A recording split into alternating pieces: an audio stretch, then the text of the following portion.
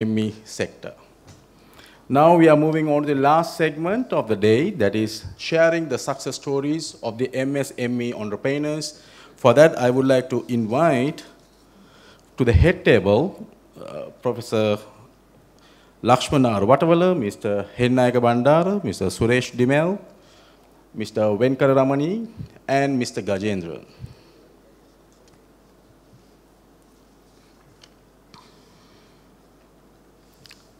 So this segment is for the entrepreneurs to share their success stories, to inspire other entrepreneurs, and to take the best practices and the essence of their success story. So without further ado, I would like to invite the first presenter, Mrs. Nimasha Harasnagala of Nimk Products Private Limited, to share her success story. The bank name is Bank of Ceylon.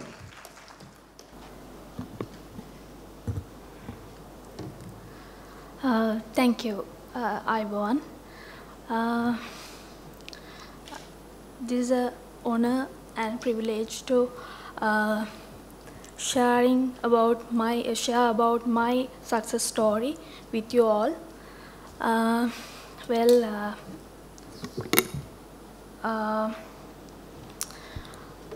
I can remember my mother always asked me after my graduation, why do you want to continue this business? Why? Because I don't know. At that time, I remember I told my mother I want to feed coarse jackfruit and finger millet to Suddo foreigners. Then she laughed at me. I remembered, and this was my university project. I have started as my business. Those days, I started from making sesame rolls. At that time, I didn't have any knowledge about food science because I learned marketing and management in university. My university project was how to sell traditional Sri Lankan agricultural items in a digital way. So I found the easiest way to sell my products as cookies for foreigners. So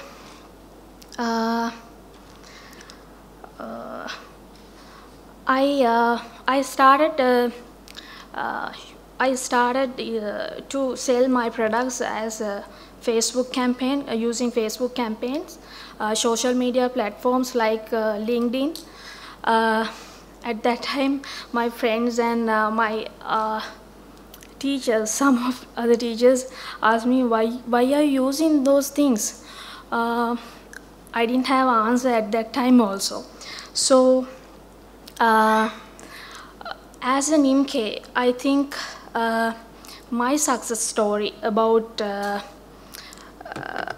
it's a ground level to up to now. I'm exporting my cookies for 5 countries. Actually, my main partner is in Japan.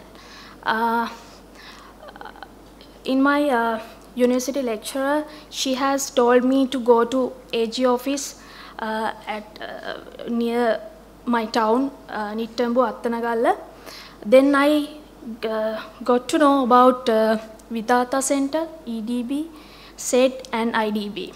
I used all those informations and I went to a lot of training sessions, and I got some machinery items. I got GMP certification for 3 years free from Vidata, and I have visited trade fairs because of EDB. I have went to Vivasaya exhibition because of SET, and I learned a lot of food manufacturing processes because of IDB. All those things because of what I learned because of these sectors.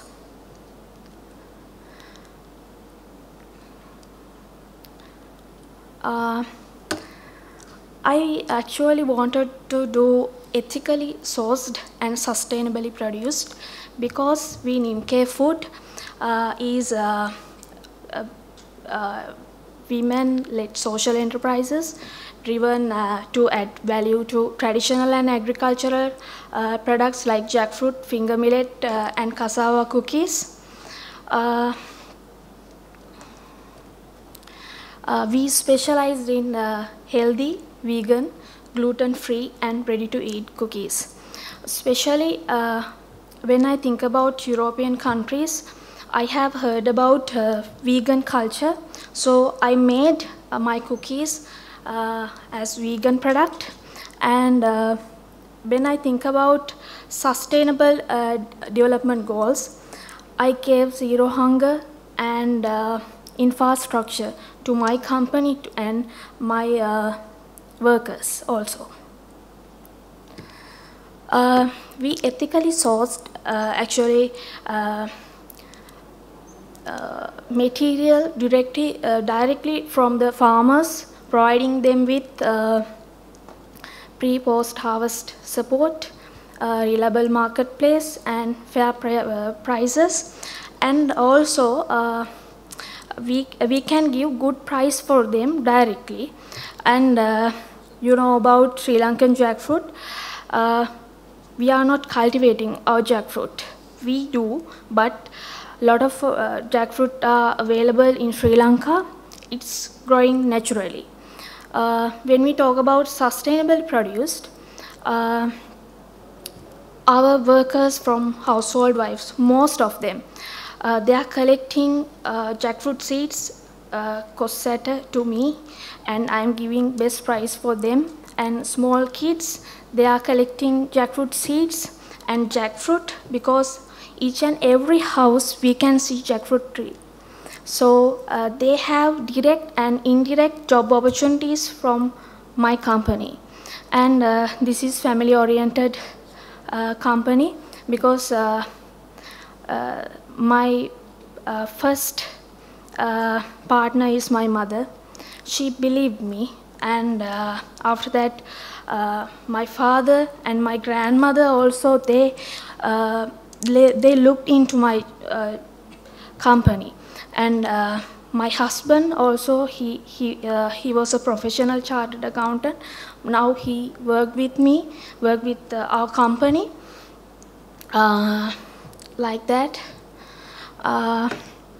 Why Nimke? Actually, we always think about small batches because we can survive giving small batches and customizable orders.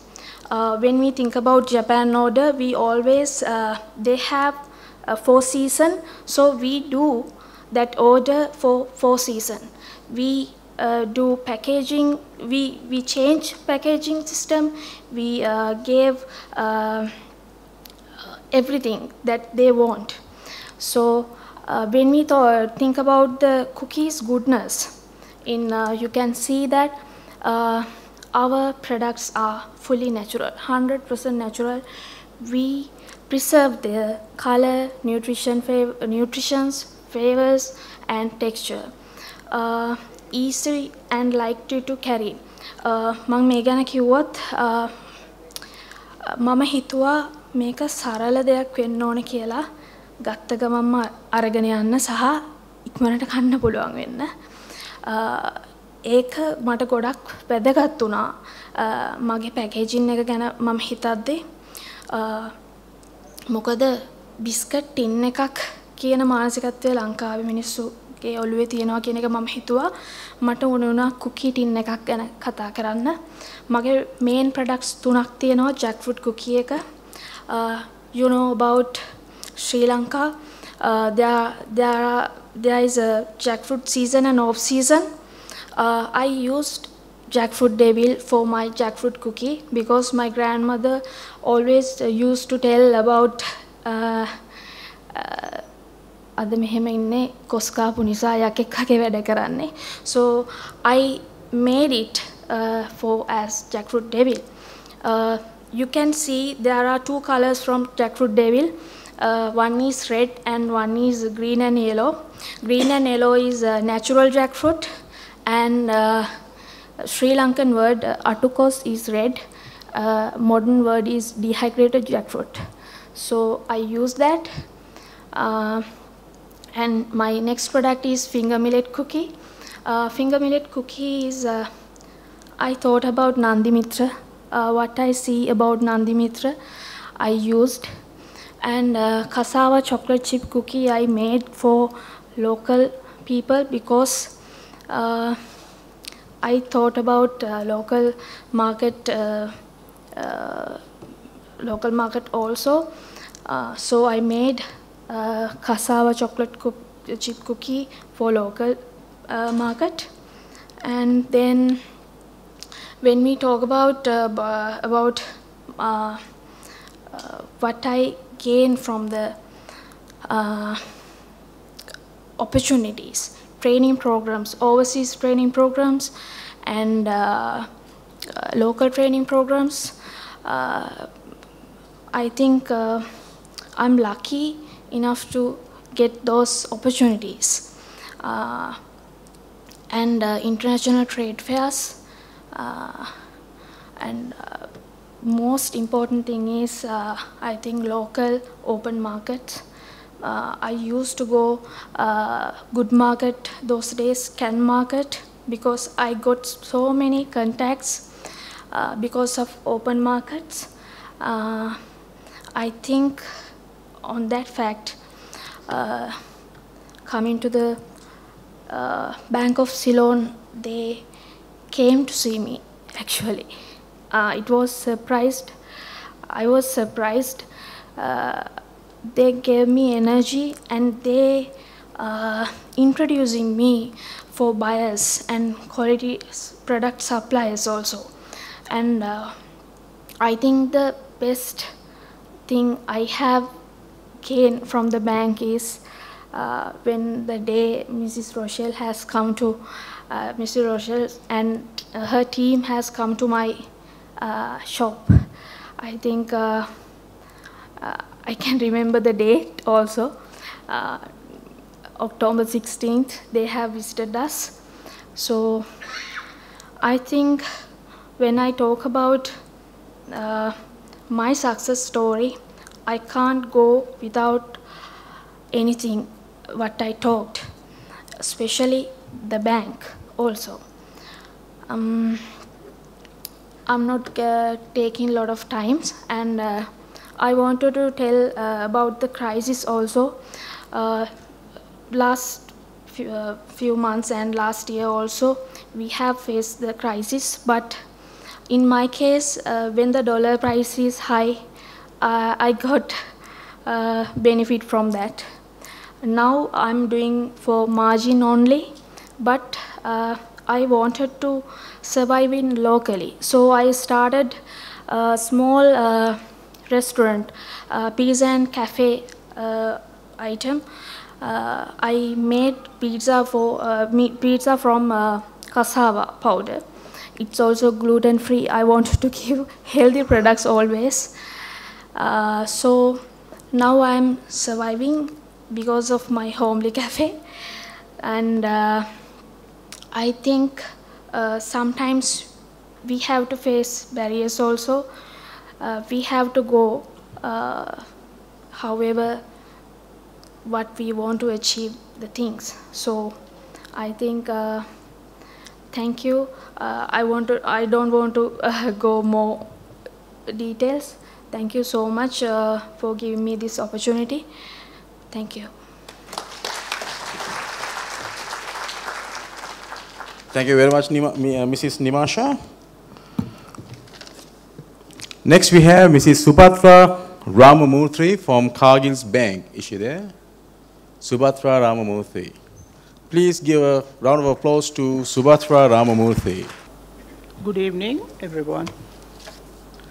I am the founder of Sindhu Garments, a long-term customer of Cargill's Bank. I have more than 35 years of experience in designing, manufacturing, local and overseas sales, and marketing. I'm also the past board member of Women's Chamber of Industry and Commerce, as well as a member of many business chambers, organizations, and trade councils. Sindhu Garments is a manufacturer, local distributor, and exporter of an award-winning premium quality range of infant footwear that is manufactured from 100% cotton and a baby-safe, baby-friendly material. Sindhu Garments was founded to solve a problem in the market faced by mothers, including myself. In the 80s, there was a massive shortage of baby-safe, hygienic, high-quality footwear for babies. And the only option that was available was from China, which, as you know, are mostly made of plastic and artificial raw materials which are bad for babies. They contribute to rashes, boils, and other serious dermatological complications. I decided to solve this problem by designing a pair that was made out of pure cotton. My babies enjoyed wearing it, even in their sleep. After some time, others walked up to me and started to ask me where they could get such shoes from. I then realized that there was a strong potential for this product in the market. So I invested in some machinery, and I set up a small-scale manufacturing unit, obtained the design rights, which is very, very necessary for any manufacturer under the Intellectual Property Act. That was the starting point of Sindhu Garments. Today, Sindhu Garments has come a long way.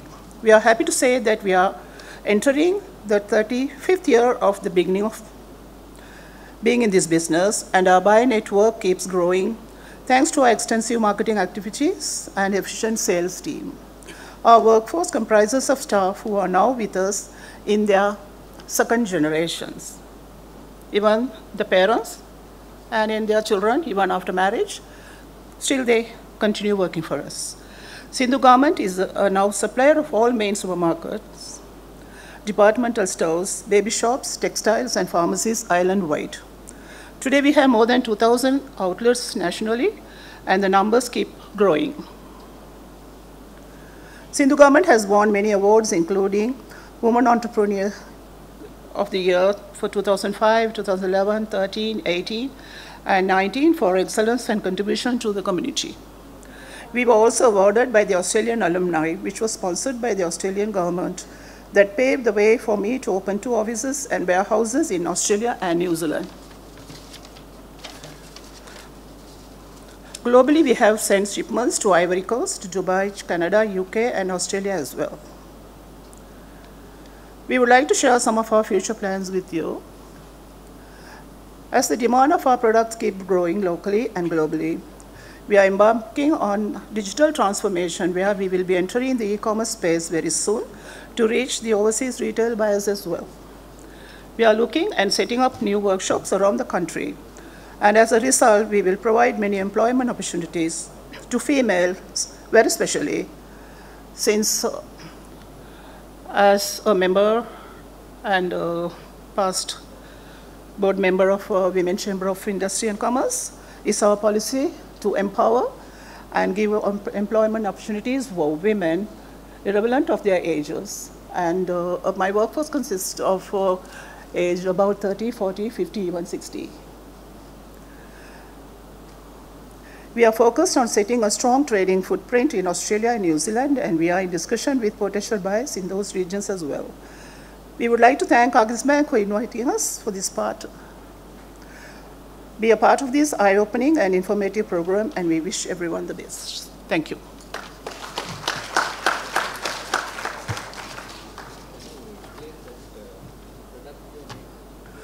Right. Our main product is a baby shoe, which we have more than 2,000 designs, and almost all the designs are under the Intellectual Property Act. That means we have obtained these design rights. And since we do the designing, manufacturing, and marketing under the same roof, we don't have no peta market, no wholesale, no agents or dealers. That is, I think that is one of the successful point of our business, because we are able to control the manufacturing and marketing as well at the same time. And then we do tableware, hand towels, and multi-purpose washcloths, and special products which are dengue protective arm sleeve, because we started to get some information from the northern east by the PHIs that we have massive tuition classes in those areas, and the children have to wear long sleeve t-shirts. So we joined with them and came out with an idea of manufacturing only the sleeves, and it started to work out very well. And now we are supplying it for the food supply chain who have the bike riders. So it goes as the protective against sunburn, and for babies and ladies who use it for prayers, wear long sleeves, and it's used for many purposes. So those are, and as a lover of nature, I started to replace the paper serviettes during the COVID time and started supplying hand towels and serviettes, which we are successfully supplying to all the supermarkets. So these are the products that we are specializing in at the moment. Thank you. Thank you so much.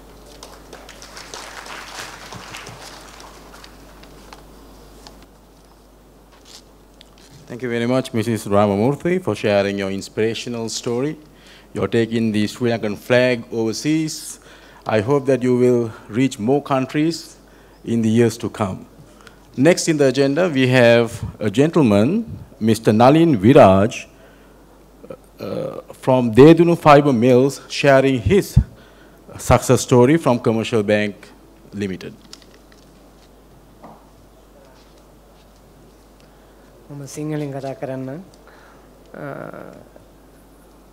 දේදුණු pipe mills කියන්නේ කොහොමත් ආශ්‍රිත නිෂ්පාදනය කරන ආයතනයක්. අපි දැනට රටවල් 16කට පමණ export කරන අපේ එක අයිටම් ඒක මෙච්චර දුරට දියුණු කරගත්තේ මගේම ශක්තියෙන්. ඉතින් ඒකේ තියෙන ලස්සන සුන්දර කතාවක් තියෙනවා. ඒක කියන්න මේ කාලේ මදි කියලා මම විශ්වාස කරනවා. මම බොහොම කෙටියෙන් කියන්නම්. මට ඉස්සෙල්ලාම අවශ්‍ය වුණේ මේ ඇත්තටම පොඩි තොරණක් ගහන්න. ඒකට සල්ලි හොයාගන්න මේ විදියක් කල්පනා කරපුවම මේ අපේ ගෙට එහා පැත්තේ තියෙනවා මේ පපඩම් හදන එක්කෙනෙක්. එයා ඒ දවස්වල හැටියට රුපියල් 1.50ට තමයි මේ පපඩම් එකක් දෙන්නේ. ඊට පස්සේ පොලේ විකුණන්නේ ඒවා රුපියල් 2.50ට. දවසක් මම පපඩම් ටිකක් අරගෙන ගිහිල්ලා මේ පොලේ අපේ බාප්පා කෙනෙක් ඉන්නවා. එයා මේ පොලේ බිස්නස් කරනවා. එයාත් එක්ක මම එහා පැත්තෙන් ඉඳගෙන මේ පපඩම් ටික කුල්ලා මගේ තොරණ වැඩේ සම්පූර්ණ කරගත්තා. ඒ වගේ මට ජීවිතේ ආපු එක ටාගට්ස් මේ සම්පූර්ණ කරගන්න මම විවිධ දේවල් කරා. එක අවස්ථාවක බයිසිකලයක් ගන්න ඕන වෙලත් ඒ වගේ පොඩි දේවල් කරලා ඒක කොහොම හරි කරගත්තා. මගේ ව්‍යාපාරෙදී මම හැම වෙලාවෙම මම ගොඩාක් ටාගට් තියාගත්තේ නැහැ. ඒතර එක ටාගට් එකක් තියාගෙන ඒ ටාගට් එක ඉවර කරලා තමයි ආපහු එක ගැන හිතන්නේ. එතකොට ඒ අතරම අධ්‍යාපන කටයුතුත් කරගෙන ගියා. ඊට පස්සේ කොහොම හරි කැම්පස් යන්නත් පුළුවන් වුණා. 3rd year වෙනකන් විතරයි ගියේ. ඊට පස්සේ මම ජීවිතේ ලොකු රිස්ක් එකක් ගත්තා. කැම්පස් යන එක නවත්තලා ව්‍යාපාර කරන්න ඕනේ කියලා හිතලා මේ ව්‍යාපාරේ මට්ටම් දියුණු කරගත්තා. මම ඒ අතරතුර ෆයිබර් මිල් එකක් කරේ. කියන්නේ කොහු නිෂ්පාදන ආයතනයක්. මගේ ටාගට් එක වුණා කවදා හරි මම එක්ස්පෝර්ට් මාකට් එකට එන්න ඕනේ කියලා. ඒ අතරතුර අවුරුදු 2003 විතර තමයි කොහු නිෂ්පාදන ආයතනේ පටන් ගත්තේ. ඒතර 2010 විතර වෙද්දි මට එක්ස්පෝර්ට් එකක් කරන්න පුළුවන් වුණා. ඊට පස්සේ කොකොනට් සංවර්ධන මණ්ඩලයෙන් මට එක්සිබිෂන් එකකට සහභාගී වෙන්න පුළුවන්කම ලැබුණා. ජර්මනි ගියේ 2014 දී. එතනදී මට වයසලා කලින් මට 2010 විතර වගේ එක එක්ස්පෝර්ට් එකක් කරන්න පුළුවන් වුණා ඉන්ටර්නෙට් එකෙන් හම්බුණු බය කෙනෙක් එක්ක. ඊට පස්සේ 2014 දී මේ එක්සිබිෂන් එකට සම්බන්ධ වුණත් එක්කම මට ගොඩාක් එන්ක්වයරි හම්බුණා. එතකොට ඇත්තටම මට ලොකු ඉංග්‍රීසි භාෂාවේ හැකියාවක් තිබුණේ නැහැ. මට දැනට වුණත් කරගන්න පුළුවන් වෙන්නේ මේ මගේ බිස්නස් එකට අදාළ ටික විතරයි.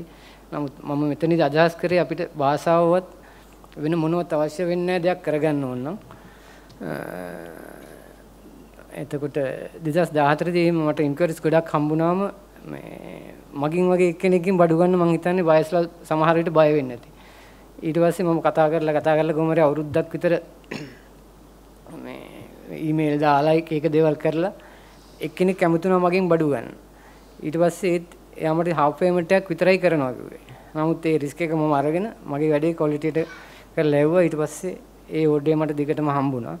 ඒ වගේ දිගින් දිගටම මම ඒ වැඩ කරගෙන යද්දි මට මේ වෙද්දි රටවල් 16ක් එක්ක විතර ගණදුන කරන්න පුළුවන් වෙලා තියෙනවා. 2022 මට ප්‍රෙසිඩන්ට් බෝඩ් එකකුත් හම්බුණා මීඩියම් ස්කේල් එකේ හොඳම නිෂ්පාදන වලට. ලංකාවේ කොහොමත් ආශ්‍රිතව නිෂ්පාදනය කරන ෆැක්ටරි තියෙනවා මම හිතන්නේ ලොකු විශාල ප්‍රමාණයක්. නමුත් අපේ ෆැක්ටරිය ඇතුළේදී ඒ ෆැක්ටරි ඔක්කොගෙම කරන නිෂ්පාදන අපේ ෆැක්ටරිය ඇතුළේදී විතරක් කරන්න පුළුවන් මට්ටමට දිනු කරලා තියෙනවා.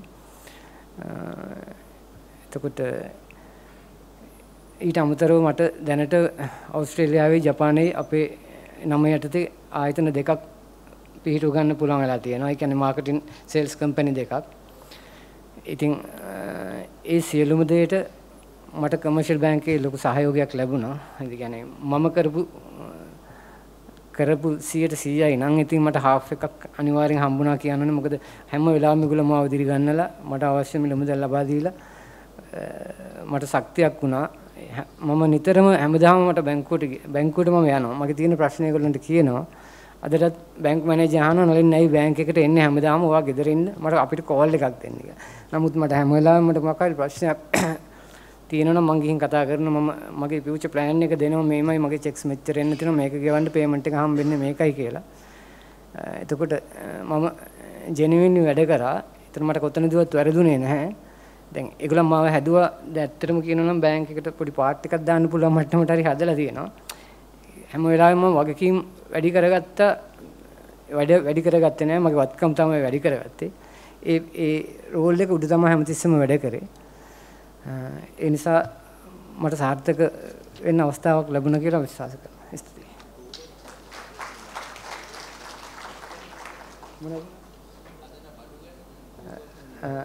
අපි කොහොබත් වලින් හදනවා මේ සීඩ්ස් පැල කරගන්න තැන ඉඳන් හාවස්ට් එකක් ගන්න පුළුවන් මට්ටමට. ඒ කියන්නේ අපේ පොඩි පෙලට් එකක් තියෙනවා. ඒකට සීඩ්ස් දාපුවම මේ සාමාන්‍ය ස්ක්වයර් ෆීට් දෙකකදී විතර වගේ පැල 120ක් විතර සීඩ්ස් මේ මොනවාද ප්ලාන්ට් හදා ගන්න පුළුවන්. ඒක ඊට පස්සේ ප්ලග් කරන්න තියෙන ග්‍රෝ කියුබ් කියලා එකක් තියෙනවා. මගේ වෙබ්සයිට් එකේ තියෙනවා help grow lanka කියලා ගැහුවා නම් එකෙන් බලන්න පුළුවන් සියලු විස්තර තියෙනවා. මේ ඊට පස්සේ ඒක ආපහු තැනකට ප්ලග් කරන්න තියෙනවා. ඒ වගේ අපේ මේ මීඩියා එක ඩෙවලොප් කරන්නලා තියෙන්නේ එකම කොහොබත් වලින්ම එක විදිහට හදන්න. මෙහෙම කිව්වොත් හරි. දැන් අපි කොහොබත් කියලා කිව්වම හැමෝම හිතන්නේ පොල් වලින් ගන්න කොහොබත් ටික කියලා. නමුත් කොහොබත් වල තියෙනවා වැරයිටි ගොඩාක්. ඒ කියන්නේ උස පොල් ගහකින් ගන්න කොහොබත් වගේ නෙමෙයි වැලි සහිත පොල් ගහකින් ගද්දි. ඒ වගේ දැනට අපි කරන්නේ තියෙන කොහොබත් මැෂින් එකකට දාලා ප්‍රෙස් කරලා බයට යවනවා නෙමෙයි. මම කරන්නේ බයට ඕන දේ අපිට ඕන දේ මැෂින් එකකින් ගන්න එක තමයි අපි කරන්නේ. ඒ කියන්නේ ප්‍රොඩක්ට් එක හරිම විදියට හදනවා. අපිව මැච් කරන්න බෑ වෙන කම්පැනි එකකට. ඒක නිසා මම හිතනවා මේ සාර්ථකත්වයට එන්න පුළුවන් කියලා. මොකද මම අවුරුදු 20ක් තිස්සේ ඉඳන්ම 2002 පටන් ගත්තේ. එක රිසර්ච් කරලා හැමදාම කරනවා. මගේ දුවලා දෙන්නෙක් ඉන්නේ ඒගොල්ලන්වත් දැන් යොමු කරලා තියෙන්නේ මේ වැඩවලටමයි.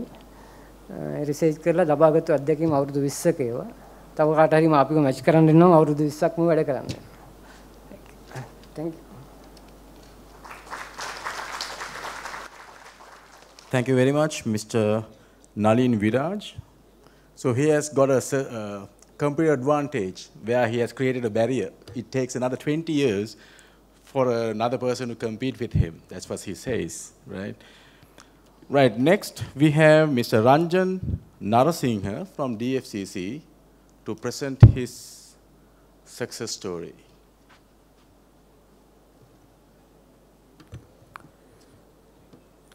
අයිබෝවන් මම රංජන් නාරසිංහ කොළඹ විශ්වවිද්‍යාලයේ උපාධිධාරියෙක් ඒ වගේම වර්තමානයේ කුරුණෑගල ගැමිගෙදර ආයතන සමූහයේ නිර්මාතෘ සහ සිලෝන් ලාගෝස් ආයතනයේ නිර්මාතෘ විශේෂයෙන්ම අද දවසේ සාර්ථක ව්‍යවසායකයෙක් විදිහට කතා කරන්න මට මේ අවස්ථාවට ආරාධනා කිරීම සම්බන්ධයෙන් මාගේ ව්‍යාපාර වර්ධනයේදී මාහට අත්වැලක් වූ මාහට නිරන්තරයෙන් උපකාර කළ DFCC බැංකු ජාලයේ කළමනාකාරීත්වයට මාගේ ස්තුති ප්‍රකාශ කර සිටිනවා.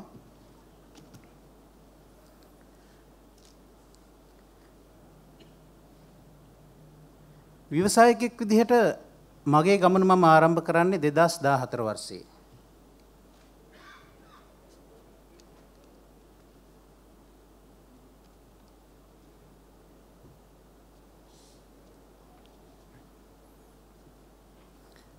දෙදස් 14 වර්ෂයේ ඉඳලා 2023 දක්වා ඒ වසර 9ක කාලය තුල මගේ ජීවිතයේ යම්කිසි සාර්ථකත්වයක් තිබෙන නිසා සහ ඒ සාර්ථකත්වය සමාජයෙන් සහ යම්කිසි ආයතන වලින් දකින නිසා තමයි අද මට මේ ස්ථානයේ මේ විදිහට කතා කරන්න හැකියාව ලැබිලා තියෙන්නේ.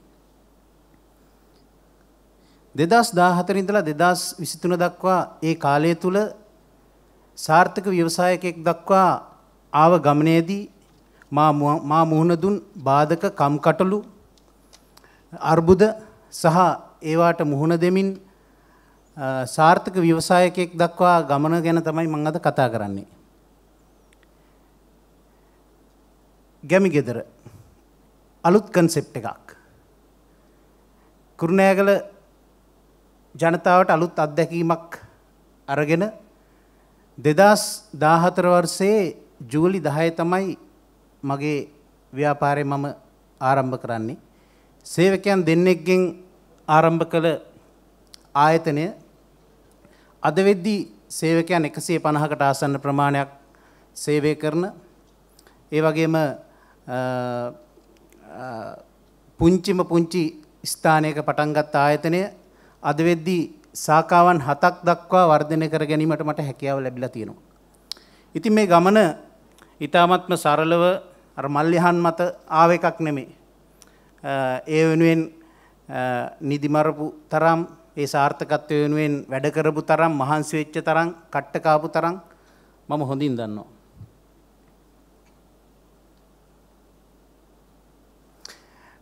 මේ තියෙන්නේ 2014 වර්ෂයේ මම ඊ타මත්ම පුංචි තැනකින් ආරම්භ කළ මගේ ආයතනය. ඇත්තට මම ව්‍යවසායකයෙක් විදිහට සාර්ථක වෙද්දී මම ප්‍රගුණ කළ ගුණාංග කීපයක් තිබුණා. මං හිතන්නේ ඒ ගුණාංග සහ ඒවා නිසා තමයි මට පොඩි කාලයක් ඇතුළත යම්කිසි සාර්ථකත්වයකට පැමිණෙන්න හැකියාව ලැබුණේ. ඉතින් 2014 වර්ෂයේ මම මේ ස්ථානයේ පටන් ගන්න අදහස් කළා. මං කීප දෙනෙක්ට කිව්වා මම මෙහෙම මලේදේව බොයිස් එක ඉස්සරහා මෙහෙම ආයතනයක් පටන් ගන්න යනවා. සමහරකින් අහලා බැලුවා මේක හොඳයිද කියලා. ඉතින් ගොඩක් අය මට කිව්වා ඒ වෙලාවේ මේ නෑ මල්ලි වා බොයිස් එක ඉස්සරහා මේ වගේ ආයතනයක් පටන් ගන්න එපා. මොකද කුරුණෑගල මලේදේව බොයිස් එක කිව්වහම ටිකක් ක්ලාසික කට්ටිය එතෙන්ට එන්නේ. ඒ නිසා ඔතෙන්ට කෑම කඩයක් හරියන්නේ නෑ මල්ලි. ඔයා ඔතන බුක් ෂොප් එකක් පටන් ගන්න. එහෙම නැත්නම් තව කෙනෙක් කිව්වා නෑ බුක් ෂොප් එක එතන ළඟ තිබ්බා පේපර් කෝන කියලා වෙන ආයතනයක් ලොකු බුක් ෂොප් එකක්. ඉතින් ඒ නිසා පේපර් කෝන එකත් එක්ක ඔයාලට කම්පීට් කරන්න බෑ. ඒ නිසා ඔයා උතන කමියුනිකේෂන් එකක් පටන් ගන්න. ඒ වගේ විවිධ අදහස් කිව්වා එක එක්කෙනා. ඉතින් ඒ අවස්ථාවේදී මම හිතුවා නෑ මම අර කිව්වා මගේ ප්‍රගුණ කළ ගුණාංගයක ඇතුළේ මට එක අරමුණක් තිබ්බා.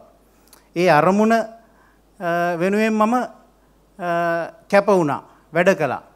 ඉතින් ඒ නිසා ආයතනයේ මම පටන්ගෙන වැඩි දවසක් ගෙන මොකද අලුත් මම සමහරෙක් මේ පස්සේ අපිට කිව්වා මේ මොනවද මේ මැටි ගෙනල්ලා මේ බිත්ති වල ගාගෙන පොල් අතු දාගෙන මේ බොයිස් එක ඉස්සරහ ඕව හරියන්නේ නැහැ. පස්සේ අපි සාර්ථක වුණාම එයාලම කියනවා නෑ මේ වල කරපු වැඩේ හරි නේද මෙහෙමයි කියලා. ඉතින් ඒ විදිහට මම මගේ බිස්නස් එකට මම ගොඩාක් මහන්සි වෙලා මට මම ඒක අරමුණක් වෙනුවෙන් වැඩ කරා. ඒ වගේම ඒ නිසා වැඩි කාලයක් යන්න උන්නේ මගේ ආයතන ඉතාමත් පුංචි තැනකින් පටන් ගත්තේ. අතරම 20 දෙනෙක්ට විතර වාඩි වෙන්න පුළුවන් තැනක් තමයි තිබුණේ මුලින්ම. ඉතින් වැඩි දවසක් ගියේ නෑ ආයතනය මට කරගන්න බැරි තරමට බිසි වෙන්න පටන් ගත්තා. ඒ අලුත් කන්සෙප්ට් එකකින් නිර්මාණාත්මකව ඒක මම කස්ටමර්ස්ලාට ඉදිරිපත් කරපු හින්දා කියලා තමයි මම හිතන්නේ ඒ සාර්ථකත්වය මට ලබා ගන්න පුළුවන් වුණේ. ඒ හරහා ඒ වෙද්දි ලොකු ආර්ථික ශක්තියක් තිබෙත් නෑ මට ඊට වඩා ලොකු තැනක මේ මගේ රෙස්ටුරන්ට් එක පටන් ගන්න. නමුත් බිස්නස් එක පටන්ගෙන අවුරුද්දක් වගේ යද්දි මම හොඳ ආර්ථික ශක්තියක් තියෙන තැනකට මම ආවා. ඒ අවස්ථාවේදී මම තීරණය කරනවා දැන් මම පොඩි තැනක දැන් පටන් ගත්තට මීට වඩා ලොකු දෙයක් කරන්න ඕන.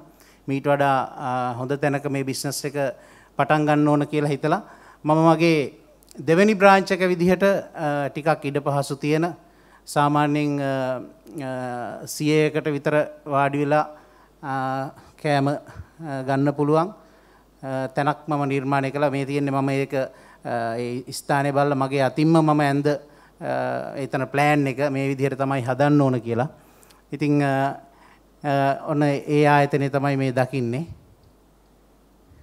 ඉතින් අර එක අරමුණක් තිබ්බා මම ඒ වෙනුවෙන් ගොඩක් මහන්සි වුණා. මට මතකයි ගැමි ගෙදර පටන් ගත්ත මුල් කාලේ උදේ 5ට එන්නේ රෑ 12 1 වෙනවා ගෙදර යද්දි. ඉතින් අර මගේ අරමුණ වෙනුවෙන් යන්න මම ගොඩක් මහන්සි වුණා කැප වුණා. ඒ මහන්සියේ කැපවීමේ ප්‍රතිඵලයක් විදිහට තමයි මට මගේ පුංචි ආයතනය ඊට වඩා ටිකක් ලොකු ආයතනයක් බවට පත් කරලා තව දෙවෙනි ශාඛාව පටන් ගන්න හැකියාව ලැබුණේ.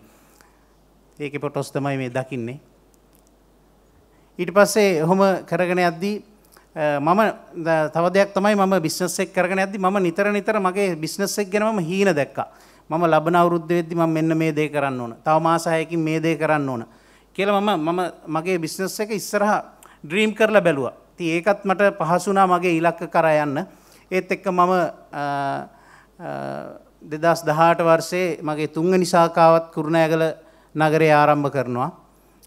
ඒත් එක්කම මම කලින් රයිස් ඇන් කරි ඒ කියන්නේ කෑම විතරයි මුලින් කරේ. මේ 2018 වෙද්දි මම බේකරි ප්‍රොඩක්ෂන් එක පැත්තට මම යොමු වුණා. මේ මගේ තුන්වෙනි බ්‍රාන්ච් එක.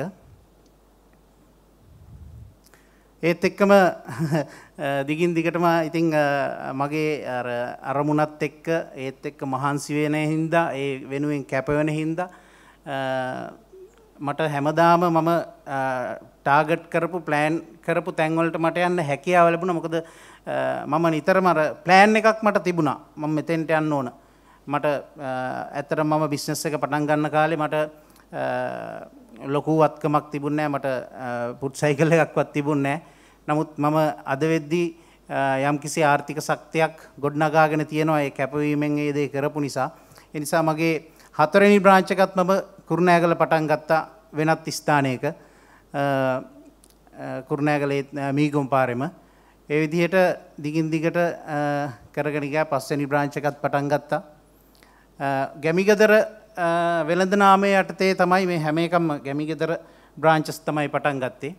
එතකොට කුරුණෑගල නගරයේ මේ පාරවල් කීපයක දැන් මගේ ආයතන හැම සාමාන්‍යයෙන් නුවර පාර, මීගොම් පාර, කොළඹ පාර ඒ වගේ හැම පාරකටම ප්ලේස් වෙලා මගේ ආයතන මේ විදිහට මම ආරම්භ කළා. ඊට පස්සේ තමයි මට හිතුණා කුරුණෑගලින් පිටත් ආයතනයක් පටන් ගන්න ඕන මම. එහෙම හිතලා මම දඹුල්ල නගරේ තෝරගත්තා ඒකට. දඹුල්ලේත් ගැමිගෙදර ශාඛාවක් මේ වෙද්දී සේවාවන් සපයනවා. ඉතින් මේ තියෙන ආයතනය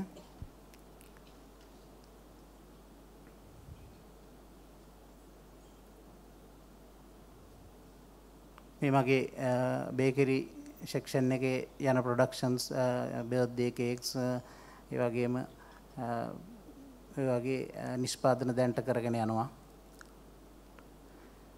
ඊට පස්සේ 2022 වෙද්දි මට හිතුණා දැන් මේ ගැමි ගෙදර වෙළඳ නාමයේ යටතේම නැතුව තව අලුත් දෙයක් කරන්න ඕන. මොකද එකම කන්සෙප්ට් එකක යනවට වඩා වෙනස් වෙන්න ඕන කියලා හිතලා මම කුරුණෑගල වැව රවුමේ අපි රන්තාලි වැව කියලා කියන්නේ කුරුණෑගල වැවට රන්තාලි වැවේ නිදහස් සිහිල් සුළඟ විඳිමින් ඒ ආහාර කලාවක රස විඳින්න පුළුවන් තැනක් මම නිර්මාණය කළා. ඒකේ නම විදිහට මම දැම්මේ සිලෝන් ලාගෝස් කියන නම. ඉතින් අද වෙද්දී 2022 නොවැම්බර් 27 තමයි මේ ආයතනේ මම පටන් ගත්තේ. අද වෙද්දී ඉතාමත්ම සාර්ථකව මේ ස්ථානය බිස්නස් එක මම කරගෙන යනවා. සමගිය විශේෂයෙන් මම මේ අවස්ථාවේ මතක් කරන්න ඕන මගේ බිස්නස් එක පටන් ගත්ත මුල් තැන ඉඳලා මගේ තාත්තා අම්මා ඒ වගේ මට මල්ලිලා දෙන්නෙක් හිටියා. ඒ දෙන්නගේ සහ තාත්තගේ කැපවීම මත තමයි අද මම මෙහෙම කම්පැනිස් කීපයක් ගොඩනගාගෙන තියෙන්නේ. මේ තියෙන්නේ ආයතන වෙනස්ම අර ගැමි ගෙදර කන්සෙප්ට් එකෙන් මිදිලා ඊට වඩා වෙනස් විදිහේ ආයතනයක් තමයි එතන මම නිර්මාණය කළේ. ඉතින් මේ හැම දෙයකටම මට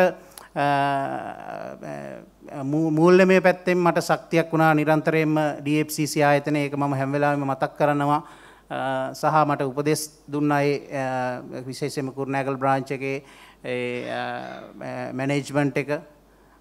ඉතින් ඒ ගැන මම නිරන්තරයෙන් මතක් කරනවා. අද මගේ ස්ථාවරත්වයට මම ඇවිල්ලා තියෙන මේ සාර්ථකත්වයට එයාලත් යම්කිසි අත්වලක් මට දීලා තියෙනවා. මේ තියෙන්නේ මගේ සිලෝන් ලාගෝස් ආයතනය.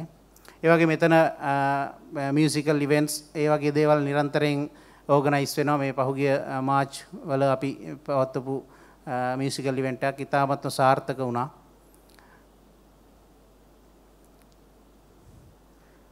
ඒ වගේම කේටරින් සේවාව මගේ කේටරින් වෙනම කේටරින් සර්විස් එකක් ගැමි ගෙදර නමින් යනවා. පහුගිය කාලේ 1000කට අපි කේටරින් සර්විස් එකක් කරා. ඒකේ CLC ආයතනයේ ඒකේ ෆොටෝස් කීපයක් තමයි මේ දකින්නේ.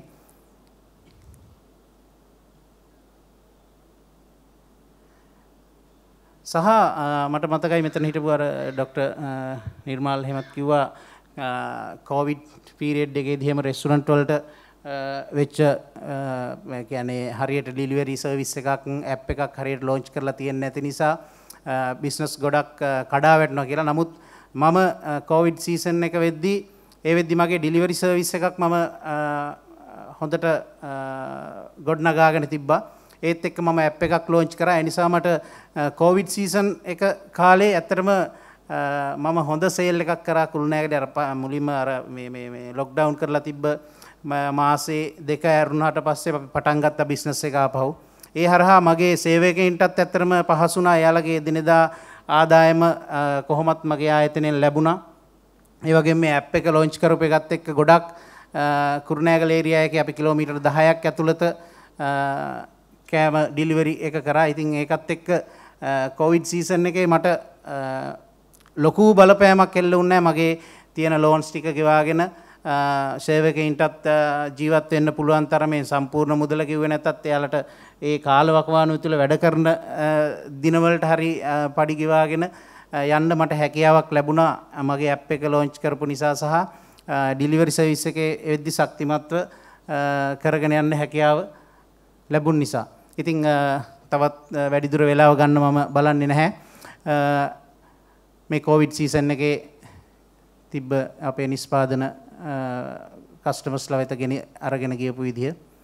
ඉතින් දැන් ආහාර කියන්නේ ෆුඩ් බිස්නස් එකෙන් ටිකක් වෙනස් වෙලා මම මෑතකදී මගේ කොළඹ කැම්පස් එකේ යාළුවෝ කීප දෙනෙක් එකතු කරගෙන අලුතෙන් වැඩක් පටන් ගත්තා. සිලෝන් ලාගෝස් එන්ටර්ටේන්මන්ට් ඉවෙන්ට් කම්පැනි එකක්. ඇත්තට මේක කොළඹුවට බේස් වෙලා තමයි දැන්ට අපි පහුගිය මැයි මාසේ තමයි මේක අපි පටන් ගත්තේ. ඉතින් ඒකේ ෆස්ට් ඉවෙන්ට් එක විදිහට අපි සංජීව් ලොන්ලියන්ස්ගේ අමු කොන්සර්ට් එකක් මහරගම යූත් සෙන්ටර් එකේ ලැබෙන සැප්තැම්බර් 30 වෙනිදා අපි ඕගනයිස් කරලා තියෙනවා. අපේ සිලෝන් ලාගෝස් එන්ටර්ටේන්මන්ට් ආයතනයේ පළමු මංගල උත්සවය. ඉතින් මම මේ කොළඹාවට ඉන්නවා නම් ඔයාලත් ඒ දවසට පුළුවන් නම් සහභාගී වෙන්න කියලා මම ආරාධනා කරනවා. ඔය ටික තමයි ඉතින් කියන්න තියෙන්නේ මගේ සක්සස් ස්ටෝරි එක මේක. I think හැමෝටම ගොඩක් ස්තුතියි.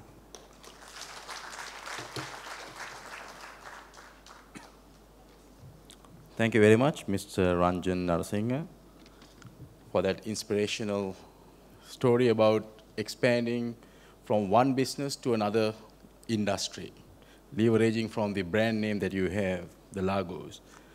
Next, we have Mr. Anil Fernando from Sanilma Organic Farm Private Limited, sharing his success story with us. He is represented by the Hatton National Bank.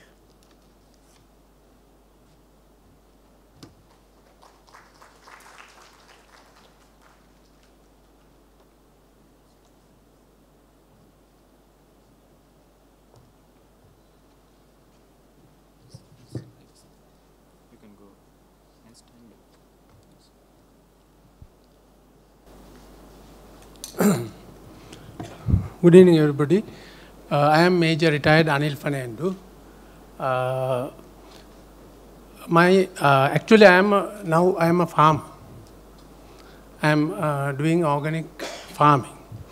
So my company, when I retired from the army, I joined the U.S. Army for Afghanistan and Iraq for logistic works. So after that, I came to Sri Lanka. So then I planned my retirement. So I selected the organic farming. So with the guidance of organic agriculture movement support. So I started first farm. It's only 2 acres. So after that, again, I started the same time in the other farm. It's 3 acres. So I started, and after that, in that time, I didn't have that knowledge about the organic farming. So I get knowledge from the consultants. So that's a huge cost for that. So I earned some money from the US Army, so some dollars.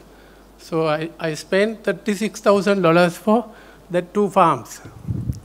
So after that, I completed those farms and I get the local market, opportunity to get the local market. So main supermarket chain. So the Keels, Cargills and all. So after that, when the supermarket chain, the operations going, so I need to expand that business, the farming sector. So on that time only I went to the bank. So I had some dollars. So I don't want to touch again a single dollar for the business, so the expansion. So I request from the bank to help me to advise how to get the money from the what do you call the next capital to my business. So they kept that my dollars in the bank, and they gave a loan. So it's a deposit-based loan. So I used that, and I started my business. So I had my own. So previously I had only 2 farms. After that, I had my own farms, 4 own farms, and I started some farmer groups also. The farmer groups means the main farm. There are some farmers around the farm. So I trained them, and they used to farm for me. So අපි එහෙම කරගෙන යද්දී මට පුළුවන්කම ලැබුණා මගේ farms වල ප්‍රමාණය සාමාන්‍යයෙන් මේ වගේ අක්කර 20 30 ලොකු ෆාම්ස් දක්වා වැඩි කරන්න. ඊට පස්සේ අපිට ආණ්ඩුවෙන් ගන්න පුළුවන් වුණා long lease lands. සක්‍ර 50ක විතර land එකක් මම අත්තන ගල්ලේ ගත්තා. ඒ වගේ ලොකු lands අපි අරගෙන organic farming කරා. ඒවා කරගෙන යද්දී අපිට certifications අවශ්‍ය වුණා. certifications අපි local certifications වලට ඉස්සල්ලා ගියා. ඒ local certifications අරගෙන අපි fresh products ඒ කියන්නේ එළවලු පළතුරු fresh ඒවා තමයි local market එකට දුන්නේ. අපි එහෙම යද්දී අපිට 2020 දී අපි face කරා covid මේ ප්‍රශ්නෙට. covid ප්‍රශ්නේදී අපිට ගොඩක් සුපර් මාකට් චේන් ගොඩක් නෙමෙයි ඔක්කොම වගේ සුපර් මාකට් චේන් ඩිසේබල් වුණා. ලකිලි අපි හදලා තිබ්බා ඇප් එකක්. මේ ඒ දවස්වල මේ ඔන්ලයින් කියන වචනේ එච්චර පුරුදු නැහැ. නමුත් වෙබ්සයිට් එකක් අවශ්‍යතාවය නිසා අපිට පුළුවන් වුණා ඒ වෙබ් බේස් ඩිලිවරි මේ ඇප් එකක් හදාගන්න.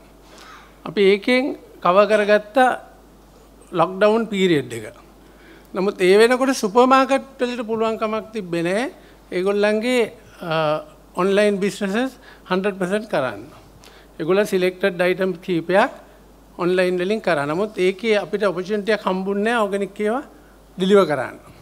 එතෙන්දී අපිට ලොකු හාවෙස්ට් එකක් ලොකු කැපැසිටි එකකින් අපිට මේ අයින් කරන්න සිද්ධ වුණා. ඒ වෙනකොට අපේ ප්ලෑන් එකක් තිබුණේ නැහැ. ඒකට මොකද්ද කරන්න කියලා. එතනින් තමයි අපිට හිතන්න සිද්ධ වුණේ අපි ඒ එක්සස් එක අපි යූස් කරන්න වෙන දෙයකට ඩිහයිඩ්‍රේට් කරන්න ඒ වගේ දෙයකට පාවිච්චි කරන්න. එතනින් තමයි අපි පටන් ගත්තේ අපේ එක්සස් හාවෙස්ට් එක ඩිහයිඩ්‍රේට් කරන්න. එතකොට කොවිඩ් වෙලාවේ මම දැන් මගේ බිස්නස් එක ගැන කිව්වොත් අපි හොඳට පර්ෆෝම් කරපු එක අපි මාසෙකට 1 මිලියන් විතර අපි ප්‍රොෆිට් එකක් ගත්ත එක අපිට එකපාර නැති වුණාම අපිට ප්‍රශ්න ගොඩකට මුහුණ දෙන්න වුණා. එකක් අපිට එන ඉන්කම් එක නැති වෙච්ච එක. දෙවෙනි එක අපේ ඔපරේෂන් එකේ කොස්ට් එක ඒ එක්කම ඒ වෙනත ගිය විදිහටම යන එක. ඉතින් ඒකට උත්තරයක් හැටියට අපි බැංකුවට කතා කරලා අපේ ලෝන්ස් අපි මාස 6කට අපි නවත්ත ගත්තා. අපේ ලීස් තියෙනවා නවත්ත ගත්තා. එතකොට අපි ඒ වෙලාවේ තව අපිට හම්බුණා 4% ඉන්ට්‍රස්ට් එකට ලෝන් එකක්. අපි ඒ වගේ ඒක මැනේජ් කරගත්තා. එතකොට මේකෙන් අපි ඉගෙන ගත්ත පාඩමෙන් අපි කොවිඩ් එක ඉවර වුණාට පස්සේ අපි අපේ එක්සස් කොහොමදත් අපිට කොවිඩ් එකෙන් පස්සේ අපේ තිබිච්ච ඕඩර්ස් අඩු වුණා. මිනිසුන්ට ඒ අර සුපර් මාකට් චේන් එක කැඩුනට පස්සේ මිනිසුන්ට ඒක ගන්න අවස්ථාව නැති වුණා. හුඟක් වෙලාවට ඒක අප්‍රෝච් කරලා තිබ්බා ෆේක් ඕගනික්. ඒක නිසාත් අපිට සුපර් මාකට් චේන් එකට ඕඩර්ස් නැති වුණා. ඉතින් එතකොට මේ එක්සස් හාවෙස්ට් එක කරන්න දෙයක් නැතිකමට අපි සමහර ඒවා ඩිහයිඩ්‍රේෂන් වගේ ඒවා හදලා එක්ස්පෝර්ට් කරන අයට අපි ඒක රෝ මටීරියල් එකක් හැටියට දුන්නා. ඊළඟට කරන්නම දැන් අපිට සමහර ඒ කියන්නේ ක්‍රොප්ස් අපිට වැඩි නම් ඒ වතු අපි ඒ ෆාම්ස් අපි වහලා දැම්මා. වහලා දැම්ම කියන්නේ අපි ආණ්ඩුවෙන් ගත්ත ලොං ලීස් ඒවා අපි ආපහු ආණ්ඩුවට බාර දුන්නා. එතකොට අපි ඔපරේෂන් කොස්ට් එක අපි ඉතුරු කරගත්තා. එතකොට සමහර ඕන් ෆාම්ස් තියෙනවා ඒවා ඔපරේෂන් කොස්ට් එක වැඩි ඒවා සමහර ඒවා වික්කා අපි. ඒ වගේ කරලා අපි ආපහු ඒ කොවිඩ් එකෙන් පස්සේ ඕන ප්‍රොඩක්ෂන් එක ඒ විදිහට අපි ඇඩ්ජස්ට් කරගත්තා. ඊට පස්සේ එහෙම කරගෙන යද්දී තමයි ආපහු මේ ලෝකල් ක්‍රයිසිස් එකට මුහුණ දෙන්න උනේ. ඉතින් මේ ක්‍රයිසිස් එකේදීත් ඇත්තටම කස්ටමර්ස්ගේ බයින් පවර් එක අඩු නිසා ආපහු අපිට ප්‍රොඩක්ෂන් එක්සස් එකක් ආවා. එතෙන්දිත් අපි කරේ අර විදියටම පුළුවන් තරම් ඒ අපේ හාවෙස්ට් එක කියන්නේ අපි ප්ලාන්ටිං ස්ටයිල් එක අඩු කරලා හාවෙස්ට් එක එන එක අඩු කරගත්තා. අඩු කරලා මේක හරියනකම් ඒ එක්සස් එක නවත්ත ගත්තා. නවත්තගෙන අපි අපේ ඉතුරු වෙන ඒ කියන්නේ අපි පගා කරන්නේ නැති ඉඩම් අපි කෙසෙල් වගේ වට අපි පාවිච්චි කරා ඒව වවන්න. ඒ කරලා අපි එක්ස්පෝර්ට් ඔරියන්ටේඩ් බිස්නස් එකකට හැමෝම කිව්වේ යන්න කියලා. අපිට බැංකුවට ගියාමත් අපිට කිව්වේ ඒක. අපි ඒකට හුරු වුණා. එතෙන්දී අපි බනානා චිප් එකක් මම පෙන්නන්නම්.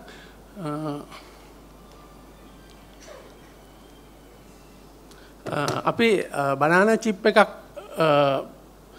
හදන්න ප්ලෑන් කරා. එතෙන්දී අපිට ඇඩ්වයිස් හම්බුනේ හැමතිස්සෙම මේක මේ දැනට හැමෝම කරන එක කරන්න එපා. මේක අලුත් විදියකට, ඒ කියන්නේ අලුත් ටෙක්නොලොජිත් එක්ක යන්න කියලා. ඒ ටෙක්නොලොජි එක තමයි ඩීප් ෆ්‍රයි කියන එක දැන් තියෙන්නේ. වැකුම් ෆ්‍රයි කියන ටෙක්නොලොජි එක. ඉතින් මේ ටෙක්නොලොජි එකට යන්න අපේ ලංකාවේ මැෂිනරි නැහැ. ඒතකොට මම ඒකට කොළඹ කැම්පස් එකත් එක්ක එකතු වෙලා ඒ ටෙක්නොලොජි එක අරගෙන ඒකට අපි මැෂින් එකක් ඩිසයින් කරා. ඩිසයින් කළා හටන් නැෂනල් බැංකුවත් එක්ක එකතු වෙලා ඒකට අවශ්‍ය ඒකට දැන් අපි ඉස්සරහට ප්‍රොඩක්ෂන් වලට යනකොට ඕන බනානා ටික හදන්න අපි අර වැකේට් කරපු ෆාම්ස් අරගෙන ඒවයි ප්ලාන්ටින් කරලා අපි දැන් ඒක හදාගෙන යනවා. ඒකට මේවා තමයි අපි කොවිඩ් එක නිසා අපිට වෙච්ච පාඩුව බැලන්ස් කරගන්නයි මේ ක්‍රයිසිස් එක නිසා වෙච්ච පාඩුව බැලන්ස් කරගන්න අපිට බැංකුව උදව් කරේ. ඒතකොට මේ අවසානයේදීත් මේ ක්‍රයිසිස් එකේදී මේ තැනට තියෙන ක්‍රයිසිස් එකේදී රීෆයිනෑන්ස් ස්කීම්ස් වලින් අපිට ලෝ ඉන්ට්‍රෙස්ට් ලෝන් එකක් ඒගොල්ලෝ දෙන්න ප්ලෑන් කරලා තියෙනවා. අපි ඒකත් අරගෙන ඉස්සරහට මේ එක්ස්පෝර්ට් එකට මේ බනානා චිප් එක ඊළඟට තව ভেජිටබල් චිප්ස් වගේ ඒවා හදලා එක්ස්පෝර්ට් කරන්න බලාපොරොත්තු වෙනවා. දැන් මේ මම පෙන්නන්නේ අපේ තියෙන ප්‍රොඩක්ට්ස්. ෆ්‍රෙෂ් ভেජිටබල්ස් අරුණාම ෆ්‍රෙෂ් ෆෘට්ස් අරුණාම අපේ රයිස් හාල් වර්ග ඕගනික් හාල් වර්ග තියෙනවා. ඊළඟට තව ඩිහයිඩ්‍රේටඩ් ඔය පපායා බනානා වගේ ඒවා තියෙනවා. කොෆි එකක් තියෙනවා. අර බනානා චිප් එක ෆ්‍රයි කරපු චිප්ස් තියෙනවා. මෙතෙන්දී HNB බැංක් එක මේ අපිට ඔය ලෝන් ඒ ග්‍රාන්ට් කරන එකට අමතරව හැමතිස්සෙම දැන් කොවිඩ් ප්‍රශ්න වෙලාවෙත් ඒ මාකටිං channels ඔක්කොම නැවතිච්ච වෙලාවේ HNB බැංක් එක ඒගොල්ලන්ගේ ස්ටාෆ් එකට අපේ ෆ්‍රෙෂ් ප්‍රොඩියුස් ඉන්ට්‍රොඩියුස් කරා. ඒගොල්ලන්ට ඒක මාකට් කරන්න අවස්ථාව දුන්නා. ඊට පස්සේ ඒගොල්ලන්ගේ මගේ බ්‍රාන්ච් එකෙන් පිට අනිත් බ්‍රාන්චස් වලටත් ඒක කරා. ඊළඟට ඒගොල්ලන්ගේ කස්ටමර්ස්ලටත් ඒ පණිවිඩය යවුවා. ඒ මැනේජර්ස්ලා මාර්ගයෙන් යවලා ඒගොල්ලෝ ඒ පැකේජ් එක හැදුවා. ඉතින් මේ වගේ තව එක්ස්පෝර්ට් මාකට් එකකට දැන් 365 කියලා කම්පැනි එකක් බයෝ මීට් කරන්න අපිට හඳුන්වලා දුන්නා. ඉතින් ඒ වගේ ගොඩාක් සර්විසස් අපිට දෙනවා. ඉතින් ලෝන් ෆැසිලිටි විතරක් නෙමෙයි බිස්නස් එක ගෲම් කරන්න අවශ්‍ය ඒ සහාය හැමතිස්සෙම HNB බැංක් එකෙන් අපිට ලැබුණා. ඉතින් ඒක නිසා කොවිඩ් වෙලාවේ මේ ක්‍රයිසිස් එකේ අපි වැටෙන්නේ නැතුව බිස්නස් එක ආරක්ෂා කරගෙන අපිට අද හම්බ කර ඒ කියන්නේ අපිට අද ප්‍රොෆිට් එකක් ගන්න බැරි වුණත් අපි මම උදාහරණයකට මම බිස්නස් එක පටන් ගන්නකොට මගේ ළඟ තිබිච්ච ඩොලර්ස් ගාන මම අද වෙනකන් සේව් කරලා තියෙනවා. නමුත් අද මම ඒකට සමානුපාතිකව අපෙන් වැඩිපුර වියදමක් ගියත් ඒක මැනේජ් කරගෙන අපිට ඉන්න පුළුවන්කම ලැබිලා තියෙනවා. ඒක නිසා. ඉතින් HNB බැංක් එක ඒ වගේ මේක බැලන්ස් කරන්න හැමතිස්සෙම උදව් කරනවා. ඉතින් ඒ ටික තමයි අපිට බැංකුව පැත්තෙන් මේ SME sector එක පැත්තෙන් අපිට උදව් කරලා තියෙන්නේ. ඉතින් thank you very much for SME sector එකටයි bank එකටයි අපිට අපේ ව්‍යාපාර නඩත්තු කරගෙන යන්න අවස්ථාව දුන්නාට. Thank you very much for everybody.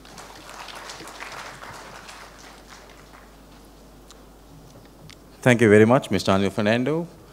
Now we have a representative from the People's Bank, Mr. PDP Jayatissa, sharing his success story with us.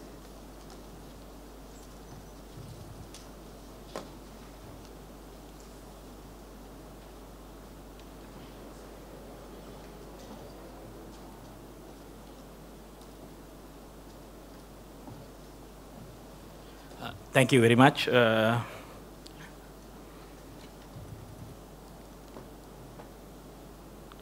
Okay, my name is Punsara Jayatissa. Today I'm representing my company called DNP Ceylon Private Limited.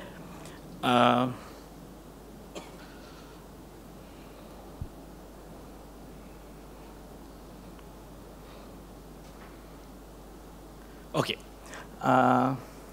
My name is Punsa Jase once again, and I attend Lumbini College and Havamina College. Then my university is Sri Jalmuru University, and I am a sport guy. This is my story. I conduct my presentation through these 5 steps. Firstly, I am my school and university time is a very good time. You know, Sri Lanka, we have good child whole era, and my university time, I am a very famous and popular university student.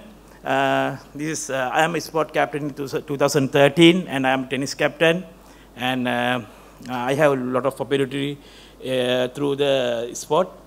So after the university, actually I started my whole presentation here. So after the university, I worked some company, but my friend told me that Punsara, we can start a company. It's actually it's an entertainment company, and we make around 2 million.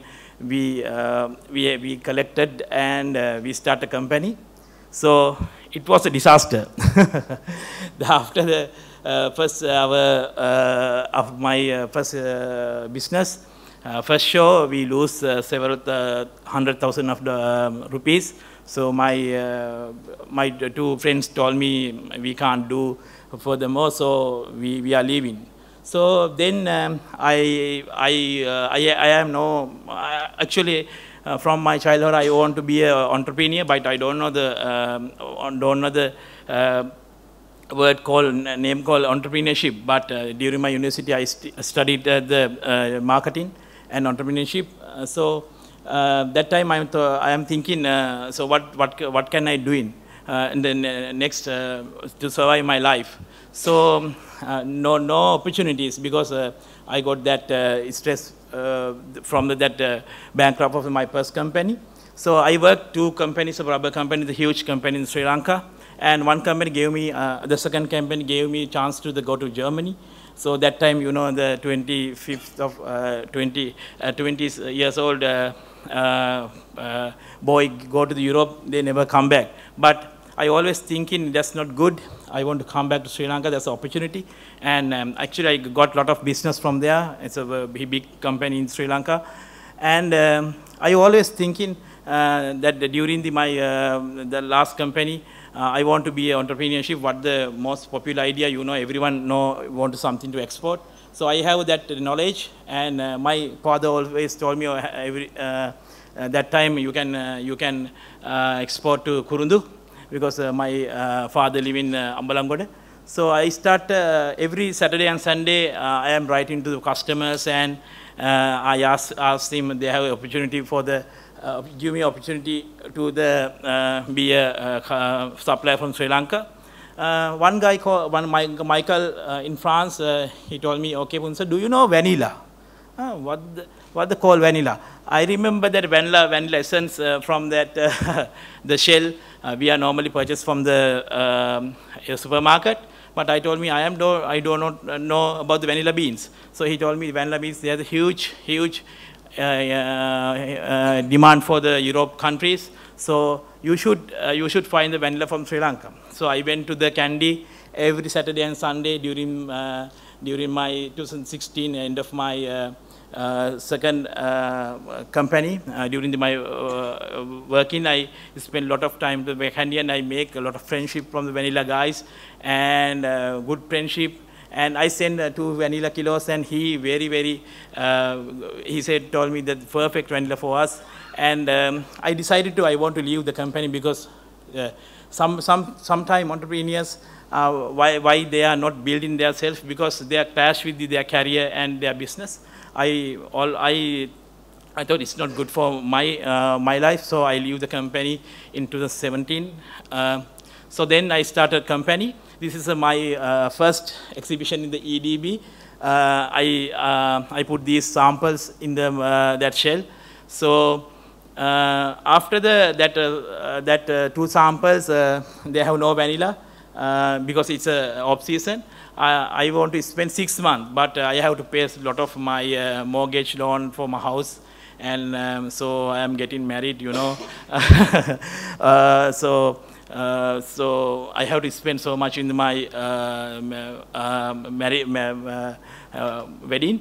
So, but I thought I want to start something more. I find out that eBay is one of the best way to make a small business. I started eBay during that time, and I make a lot of money actually. But unfortunately, that business is I stopped because in Sri Lanka post and post is not good for sending anything, because very difficult to handle with them. So then I always making a lot of connection with the candy.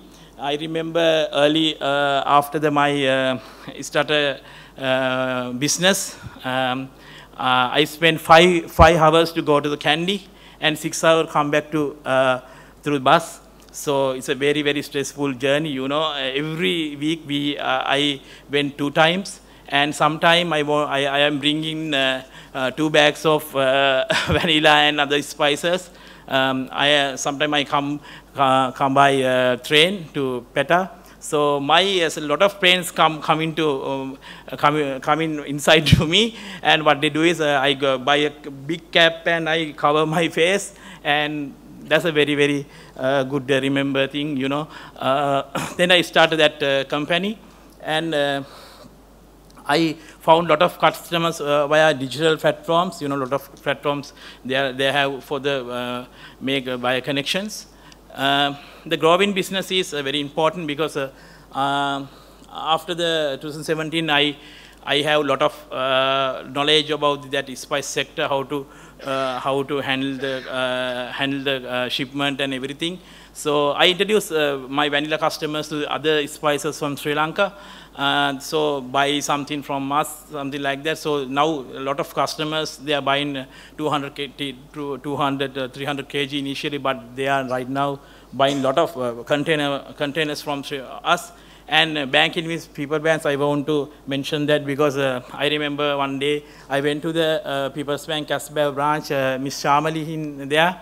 I bank in with the private sector bank, but you know they are not care even if you are a small exporter. So she is a very good person who told me that Punsara, you should start banking with us. We can give these kind of things, and actually he gave me a lot of knowledge about the banking sector, what we can do with banking, and I start journey with them, and actually we are bringing a lot of millions of dollars right now. They gave me a lot of new thoughts. Even that time, 2019, they gave me Aramu loan. It's a very helpful for us because the vanilla season is a very unique because it's a seasonal product. We have to stock during our whole year.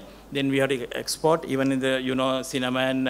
Cinnamon is not a seasonal product, but other cloves, nutmeg, something like that. It's a seasonal product. We have to stock and export during the year. So I want to thank the People's Bank. After my growing business, now we are doing organic certification. We have USD and organic EU organic certification. Our focus is organic.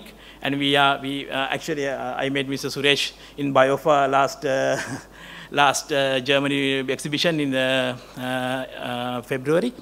And my vision is, I think, in the possibility of the spices and other sector, we must go through the organic because a lot of people care about their health. So organic is main concern about a lot of EU and Europe or American people. So I have Anuradhapura, Kandy and Kagala, they have some of farmer groups, we buy from them. And we are participating in exhibitions, and we are making our farmer groups, and we are visiting customers. Actually, this is the middle of picture. This is my first buyer. Still, we are met even one time in the one time in Sri Lanka, is in France. Nowadays, we are building our new factory in Bandaragama. This is how we are growing our business. This is our products. What we are doing. We have USD and EU organ certifications, and we mainly do vanilla, cinnamon, cloves, nutmeg, mace, ginger, any spices. Apart from spices, this is our products. We do dehydrated products because my vision is, because still we are sending bulk form. It's not good for us. If we can do something value-added product, we are bringing even 10 to 20% more dollars for us. We have dehydrated products, dehydrated leaves. We have big buyers from US for that dehydrated products. We do a lot of jackfruit seeds. It's a lot of vegetarian and vegan people are buying that Sri Lankan jackfruit. It's a very sweet product. And we are sending a lot of herbal products like Ranavera, Murunga, Yatinaram, Tebu, something like these products. This is our products. And we have around 25 countries we are exporting right now with the USDA and NOP and EU certification. Our main customers around the Europe and US and ASEAN and Middle East. This is my presentation. I want to thank you, People's Bank, give me that opportunity. I want to thank you this forum also. I think in the banking sector, you must give us a lot of support, because I see we struggle with some of financing. Even I spent with 7 years with this business, but somewhere I struggle with the banking. They want a lot of guarantees and a lot of things. If you can reduce that kind of thing, even you can get POs or something, I don't know, but you should reduce some that kind of paperwork. Thank you very much.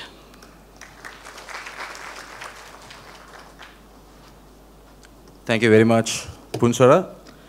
Next, we have Ms. Nadika Subhashini, representing Sampath Bank.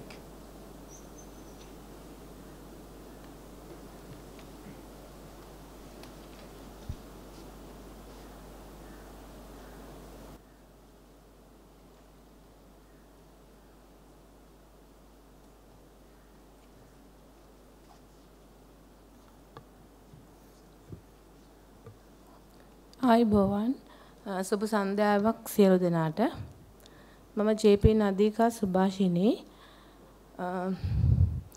බොහොම පුංචි තැනින් පටන් අරගෙන සාර්ථකව ව්‍යවසායිකාවක් විදිහට ගොඩනගෙන කාන්තාවක්. මම බොහොම මධ්‍යම පාන්තික පවුලක දියණියක් විදිහට තමයි මගේ තාත්තා ත්‍රීඩෝදර රියදුරෙක්. ඇත්තටම බොහොම ආර්ථික දුෂ්කරතා මැද්දේ ගෙවුණු බාල කාලයක්. මම මුලින්ම කියන්නම් මම මොනවද කරන්නේ. මගේ බ්‍රෑන්ඩ් එක Cool and Care ඩිටර්ජන්ට් අයිටම් නිෂ්පාදනය තමයි කරන්නේ. පිරිසිදු කාරක ද්‍රව්‍ය. මගේ බොහොම දුක්ඛසේ ගෙවුණු බොහොම ආර්ථික අපහසුතාව මැද්දේ තමයි මම කුඩා කාලේ ගෙවුනේ. මට ඕන වුණා මගේ ජීවිතේ වෙනස් කරගන්න. මගේ පවුලේ කිසිම කෙනෙක් මගේ බිස්නස් කරලා තිබුණේ නැහැ. මම කල්පනා කරා මම කොහොමද මෙතනින් මිදෙන්නේ. මට ඕන වුණා ඇත්තරම අපි ඉපදෙනකොට දුප්පත් වෙලා ඉපදෙන එක මගේ වැරද්දක් නෙමෙයි වුණාට අපි මැරෙනකොට දුප්පත් වෙලාම මැරුණොත් ඇත්තට මේක අපේ වැරද්දක්. මට හැම වෙලේම ඕන වුණා මගේ ජීවිතේ වෙනස් කරගන්න. ඒකට මම කොහොමද කරන්නේ මොනවද කරන්න ඕනේ කියලා ඉන්නකොට මට හිතුණා ජොබ් එකක් කරලා කවදාවත් එතනට යන්න බෑ. ව්‍යවසායකත්වයේ තමයි හොඳම දේ ජීවිතේ දිනන්න. මම හැමතිස්සෙම නිරන්තරයෙන් බොහොම පුංචි තැනින් පටන් අරගෙන ජීවිතේ දිනපු ව්‍යවසායකයන් කතා කියෙව්වා. මට ශක්තියක් ආවා මං ඒගොල්ලන්ට පුළුවන් නම් අනිවාර්යෙන් මටත් පුළුවන් මගේ ජීවිතේ වෙනස් කරගන්න කියලා. එතනදී මම කසාද මම විවාහට උනේත් මධ්‍යම සාමාන්‍ය පවුලක කෙනෙක් සමග මගේ තාත්තා ත්‍රිදොදරෙක් හැටියට ගෙදර ආර්ථිකයට වෙහෙසෙනකොට මගේ අම්මා ගෙදර පිට්ටු තම්බලා ඇඳුම් මහලා මගේ තාත්තගේ ආර්ථිකයට කොහොම හරි දායකත්වය දැක්වුවා. ඒක මම පුංචි කාලේ දැන් දැක්කා. හැබැයි ව්‍යාපාරයක් විදියට නෙමෙයි කොහොම හරි ආර්ථිකයට. මට ඕනුණා එතනින් එහාට යන්න. මට ඕනුණා මගේ සාම්ප්‍රදායට ශක්තියක් වෙන්න මගේ ජීවිතේ වෙනස් කරන්න. මම බොහොම මං පවුල කිසිම කෙනෙක් කරලා තිබුණ නැති නිසා මම දැනන් හිටියේ නෑ කොහොමද ව්‍යාපාර කරන්න කියලා. හැබැයි මගේ අම්මා කරන කරුව තිබුණ නිසා මම මොනවාම හරි දෙයක් කරා. ඇඳුම් මැහුවා, කෑම හැදුවා, කේක් හැදුවා, ඔය වගේ නිරන්තරයෙන් ස්වයං රැකියා කරා. මම ටිකක් කරනවා එහෙම අසාර්ථක වුණා. මම දැනන් හිටියේ නෑ මං අසාර්ථක වෙන්න කියලා. ඊට පස්සේ මට හම්බෙන් කොළඹ ප්‍රාදේශීය ලේකම් කාර්යාලයේ විධාතා ව්‍යවසායක සන්තරේ බැඳෙන්න ලැබුණා. එතනින් මං ගොඩාක් දේවල් ඉගෙන ගත්තා. මං අර මගේ කෑම හදලා මං නරක වෙලා එහෙම අසාර්ථක වෙච්ච නිසා මම හෙව්වා පාඩු වෙන්නේ නැතිව නරක වෙන්නේ නැතිව කරන්න පුළුවන් මොන හරි දෙයක්. ඒ අසාර්ථකකම නිසාම තමයි මම එහෙම හෙව්වේ. මට හම්බෙන් වගේ ඩිටර්ජන්ට් අයිටම්ස් ඉගෙන ගන්න ලැබුණා. ඒක ඉස්සලාම පාල් දියකුයි ලීමිටකුයිත් එක්ක මම හෑන්ඩ් වොෂ් ලීටරයක් හැදුවා. හදලා මගේ අහල පහල අයට දුන්නාම ඔක්කොමල හොඳයි කියලා කිව්වා. මම ඒක ව්‍යාපාරයක් විදිහට ආරම්භ කරනවා කියලා කියනකොට හැමෝම කිව්වා අපෝ ඩිටර්ජන්ට් අයිටම් ලංකාවේ කරන්න බෑ. සහ ඒවා හදලා ව්‍යවසායිකාවක් විදිහට යන්න බෑ. මොකද ඒ වෙනකොට සහ ලොකු බහුජාතික සමාගම් ලොකු බ්‍රෑන්ඩ්ස් විදිහට ලංකාවේ ප්‍රසිද්ධව ඒවා කරන නිසා. එතකොට මම හිතුවා නෑ මම කොහොම හරි මගේ අර හීනේ තිබුණ නිසා මම කොහොම හරි කරනවා කියලා. එතකොට මම බොහොම අමාරුවෙන් මට මුදලුත් නෑ. හරි පරිස්සමින් පොඩියට පොඩි මුදලකින් ලීටරයක් හදනවා. ඊට පස්සේ 5ක් හදනවා 10ක් ওই විදිහට පොඩි අයිටම්ස් ටිකකුත් එක්ක බඩු ගන්නකොට මට ඇත්තරම මේ බඩු ගන්න සල්ලි නෑ ඕඩරයක් ඉල්ලනකොට. එතකොට මට දෙන්නේ 3 දෙනෙක් කිව්වා චෙක්ස් වලට මේ බඩු දෙන්නම් කියලා. එතකොට මම ඇත්තටම දැනන් හිටියේ නැති නිසා මම ව්‍යාපාරේ ඒ ගැන දැනගෙන මම බැංකු දෙකකට වගේ ගියා මට කරන්ට් account එකක් ඕපන් කරන්න. ඇත්තට මේක කරගන්න හම්බුනේ නෑ. ඊට පස්සේ මම සම්පත් බැංකුව ඕල්මෝස් ස්ට්‍රීට් බ්‍රාන්ච් එකට දවසක් මමයි මගේ මහත්තයයි මගේ ඔක්කොම තිබ්බ ප්‍රොඩක්ට්ස් දෙක තුනක් අරගෙන මම ගියා. එතකොට ඕල්මෝස් ස්ට්‍රීට් බ්‍රාන්ච් එකේ 2016 බැංක් මැනේජර් විදිහට හිටියේ මංජුලා බේසුන්දර මහත්මයා. ඇත්තට එතුමා අපිව අරගෙන මට හොඳට මතකයි අද වගේ පැය එකමාරක් විතර මාත් එක්ක කතා කරා. මගේ හීනේ මගේ දේවල් මං කිව්වට පස්සේ සර් කිව්වා මට පේනවා ඔයාට සාර්ථක ව්‍යවසායකාවක් වෙන්න ඕනේ අදිෂ්ඨානය ඔය දෙන්නගේම කැපවීම තියෙනවා කියලා. මම මේ දේවල් කියලා දෙන්නම්. ඒක හරියටම කරන්න. හැබැයි කවදා හරි මගේ ඉස්සරහට එන්න ඕනේ සාර්ථක ව්‍යවසායිකාවක් මිසක් අසාර්ථක වෙච්ච කෙනෙක් විදිහට නෙමෙයි. එතකොට සර් මට කියලා දුන්නා ඇත්තටම මේ ලාභ ලබන ව්‍යාපාරයක් විදිහට කොහොමද ප්‍රොෆිට් එක තියෙන්න ඕනේ මොන මට්ටමේද 140ක් 50ක් අතරවත් ප්‍රොෆිට් එකක් ඔයා තියාගන්න. එතකොට මම හැම වෙලේම මගේ ප්‍රොඩක්ට් එකක් කොස්ටිං කරද්දි මම ඒ දේ මට සර් කියපු එක තමයි මම ඔළුවේ තිබුණේ.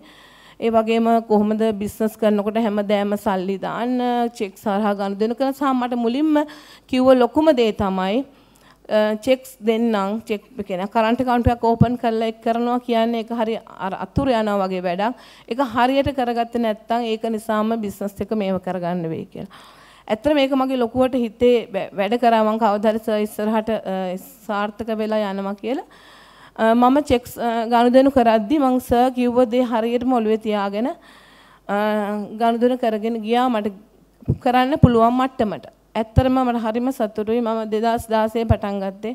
අද වෙනකම් මම එක චෙක් එකක්වත් රිටර්න් කරගන්න නැතුව මගේ ව්‍යාපාරය කරගෙන ගියා යනවා සහ අදටත් ඒක මගේ තියෙන මම මුල් කාලේ ගත්තොත් එහෙම හරීම පොඩි මෙතන මට තිබුණේ ෆ්‍රී වීල් එකක් ඉඳගත්තාම පාර පේනවා.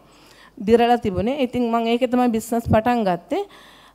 ඒත් මම සමහර වෙලාවට මගේ පුතා මට පුතෙක් ඉන්නේ මම පොල් සම්බෝලයි බතුයි කාලා හරි මම චෙක් එකට සල්ලි දානවා. ඒක තමයි මගේ ප්‍රතිපදම බැංක් එකත් එක්ක මේ ඒ දේවල් මම හරියටම කරා. මොකද ඒ කරේ ඇවිල්ලා එදා මට ඒ සර් කියලා දුන්න දේවලුත් එක්ක මගේ ඔළුවේ ලොකුටම තිබුණා.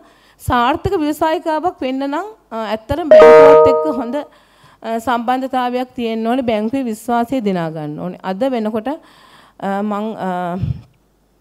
මට ඕනම ඕඩර් එකකට කොච්චර ගානක වුණත් ඕඩර් එකකට මගේ අතේ සල්ලි නැත්තම් මගේ චෙක් එකකට මගේ සප්ලයර්ස්ලා මට බඩු දෙන මට්ටමට මම ඇවිල්ලා තියෙනවා. මොකද ඒගොල්ලන් දන්නවා මම කිසිම වෙලාවක ගණදෙනු පැහැර හරින්නේ හරියටම මම කරනවා කියලා. ඒත් එක්කම මම ලොකු අදිෂ්ඨානයක් කරගත්තා මේ ව්‍යාපාරය කොහොමද කරන්න කියලා මාකට් එකට දානකොට මේක මහා විශාල මං හිතාගන්න බැරි විදිහට ලොකු දෙයක් බ්‍රෑන්ඩ් එකක් හදන්නේ කියන එක හීනයක්. හෑන්ඩ් වොෂ් එකක් විකුණන එක.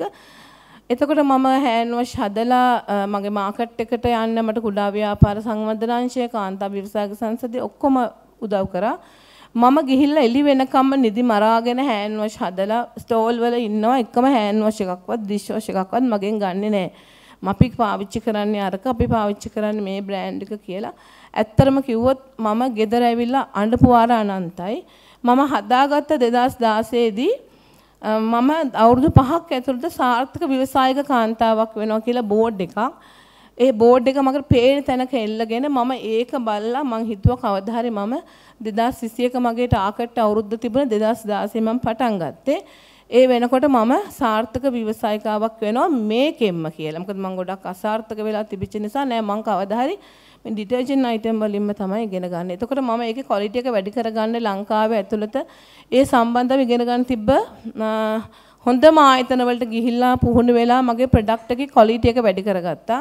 ප්‍රතිපත්තියක් විදියට මම මගේ ප්‍රොඩක්ට් එකේ ක්වොලිටි එක ලාභේ තකා නැති කරගන්නේ නැහැ. ඇත්තටම කිව්වොත් මගේ තියෙන හීනය කවදා හරි ලංකාවේ මුළු ලංකාවේ ඕනම තැනකින් cool and care hand wash එකක් ඕනේ කියලා පාරිභෝගිකයෝ ඉල්ලන තැනට මගේ විශ්වාස මගේ වෙළඳ නාමය එහෙම විශ්වාසවන්ත වෙළඳ නාමයක් බවට පත් කරන එක තමයි මගේ හීනය. ඒ හීනෙට යන්න මම සමහරක් දවස්වල කෑම හදනවා වගේ නෙමෙයි ඒ වගේ දේවල් කරද්දී හරි රිස්ක් එකක්.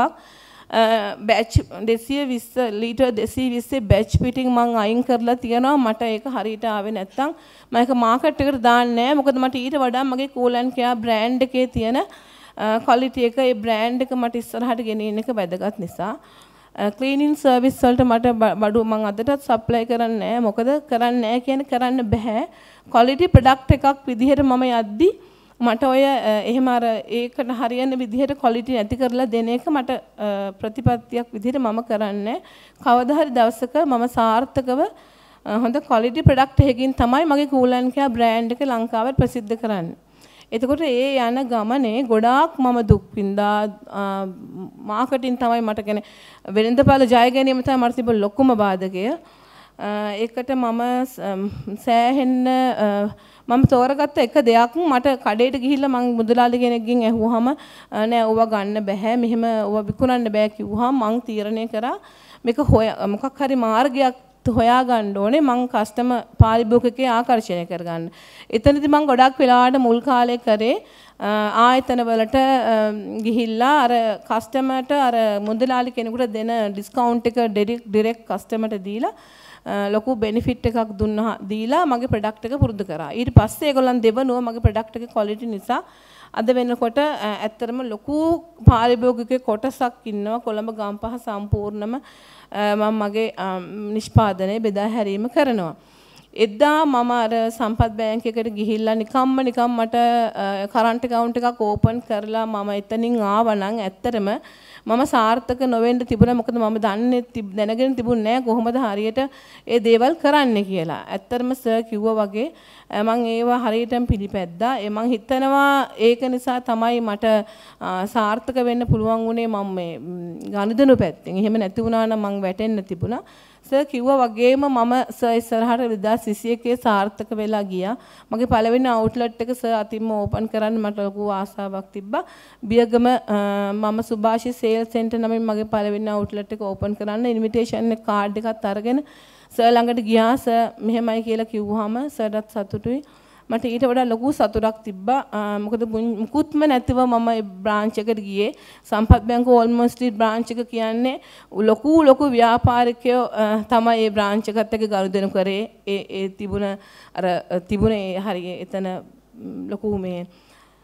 ලොකු කඩවල් ලොකු ව්‍යාපාරිකයොත් එක්ක ඉන්න හෝල්සේල් කඩවල් තිබ්බ නිසා සමහර වෙලාවට මම මාසෙම දාන එක ඒගොල්ලෝ එක දවසට තැන්පත් කරන එකක් තමයි මුලින් තිබුණේ. ඒත් මට ශක්තිය දුන්නා නෑ ඔයාට කවදා හරි පුළුවන් කියලා. මම කොයිඩ් එක වෙලාවෙත් ඇත්තටම කිව්වොත් අපි රට ලොක්ඩවුන් වෙලා තිබ්බත් අපි වැඩ කරා.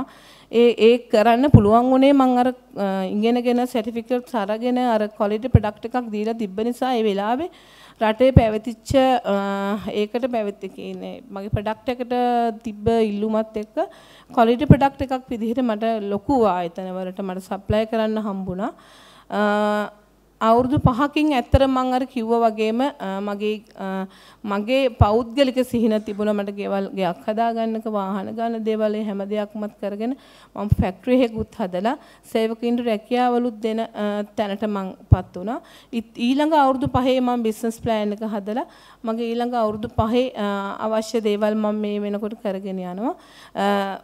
කොළඹ ගම්පහ විතරක් තියෙන එක මම ඉතුරු දිස්ත්‍රික්ක වලටත් මගේ ව්‍යාපාරය පුළුල් කරන්න 2017 ශ්‍රමාභිමානී ජාතික සම්මානය හම්බුණා මට. 2022 වනිතාභිමානී බස්නාහිර පළාත් දෙවන ස්ථානය හම්බුණා. 2023 කොළඹ දිස්ත්‍රික්කයේ සුහුරුලිය හොඳම ව්‍යවසායිකා සම්මානය හම්බුණා. ඇත්තටම කිව්වොත් ගොඩාක් දුක් විඳා ගොඩාක් කම්කටොළු මැද්දේ මං ආවේ. තව එකම දෙයක් කියන්න ඕනේ. අර කිව්වා වගේම විවසායකත්වයේ තෝරගන්නවා කියන එක සමාජයේ එච්චර ලොකු මේව එකක් නැහැ. මට වෙච්ච එක දෙයක් මගේ ප්‍රොඩක්ට් ටිකත් අරගෙන මම එක්තරා ස්ටෝල් එක ආයිනේ තියාගෙන මම විකුණනකොට මගේ ඉස්කෝලේ මගේ හොඳම යාළුවෙක් මාව දැකලා අහක බලාගෙන ගියා. ඒ වෙද්දී මදිකමක් වගේ දැනෙන්නේ නැති මම මේ පාරේ මොන හරි හෑන්ඩ් වොෂ් ටිකක් විකුණනවා කියන එක. පස්සේ කාලෙක අර 5 ෆොටෝ චැලෙන්ජ් කියලා එකක් තිබුණා. ඒකෙදි මම මගේ පුංචියට පටන් ගත්ත ස්ටෙප් බයි ස්ටෙප් ෆොටෝස් 5ක් දාලා ඒක වෛරල් වෙලා ගොඩක් මගේ වෙළඳ නාමයෙන් ප්‍රසිද්ධ වුණා. සහ මට සම්මාන හම්බෙලා මගේ ෆොටෝස් දාත්ති අර යාළුවම මට කමෙන්ට් එකක් විදිහට දැම්මා මට ඔයා ගැන ආඩම්බරයි කියලා. හැබැයි එදා එයාට තිබුණේ මං ගැන කතා කරන්නේ නැති එහෙම හැඟීමක්. ඇත්තට මට සතුටුයි. ව්‍යවසායිකාවක් විදිහට මගේ තියෙන ලොකුම ආසාව මගේ හීනේ තමයි කූලන් කියා කියන වෙළඳ නාමයේ ඉස්සරහට ගෙනියන එක. මම ඒක අනිවාර්යයෙන්ම කරනවා. මගේ ව්‍යාපාරයට අවුරුදු 20ක් පිරෙන තැන මෙතන ඉන්න හැමෝටම ලංකාවේ ඕනම තැනකින් විශ්වාසයෙන් මගේ හෑන්ඩ් වොෂ් එකක් මිලදී ගන්න පුළුවන්. අනිවාර්යෙන් මම ඒක කරනවාමයි. සම්පත් බැංකුව ගැන කතා කරන්න ඕනේ. අපිට මේ account එකක් විතරක් open කරලා දුන්නේ 2016 දී business management කළමනාකරන පුහුණු දවස් 3ක වැඩසටහනක් තිබ්බා. ඒකෙත් තමයි මම ගොඩක් දේවල් ඉගෙන ගත්තේ.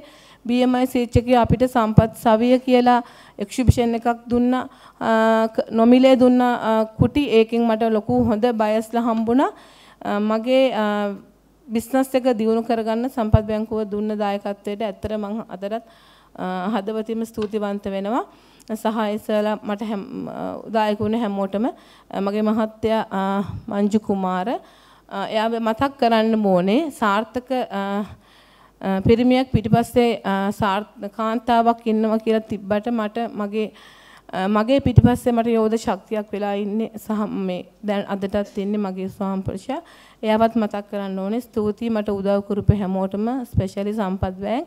thank you මට මේ අවස්ථාව ලබා දුන්නාට.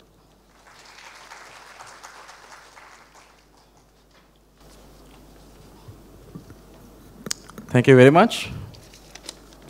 Ms. Nadika Subhashini, we wish you all the best. We hope that in 20 years, we will have access to your products and you can go even global with your product. Next, we have Mr. A.R.N. Vijayawardana, representing the SDB Bank, to share his inspirational, successful journey.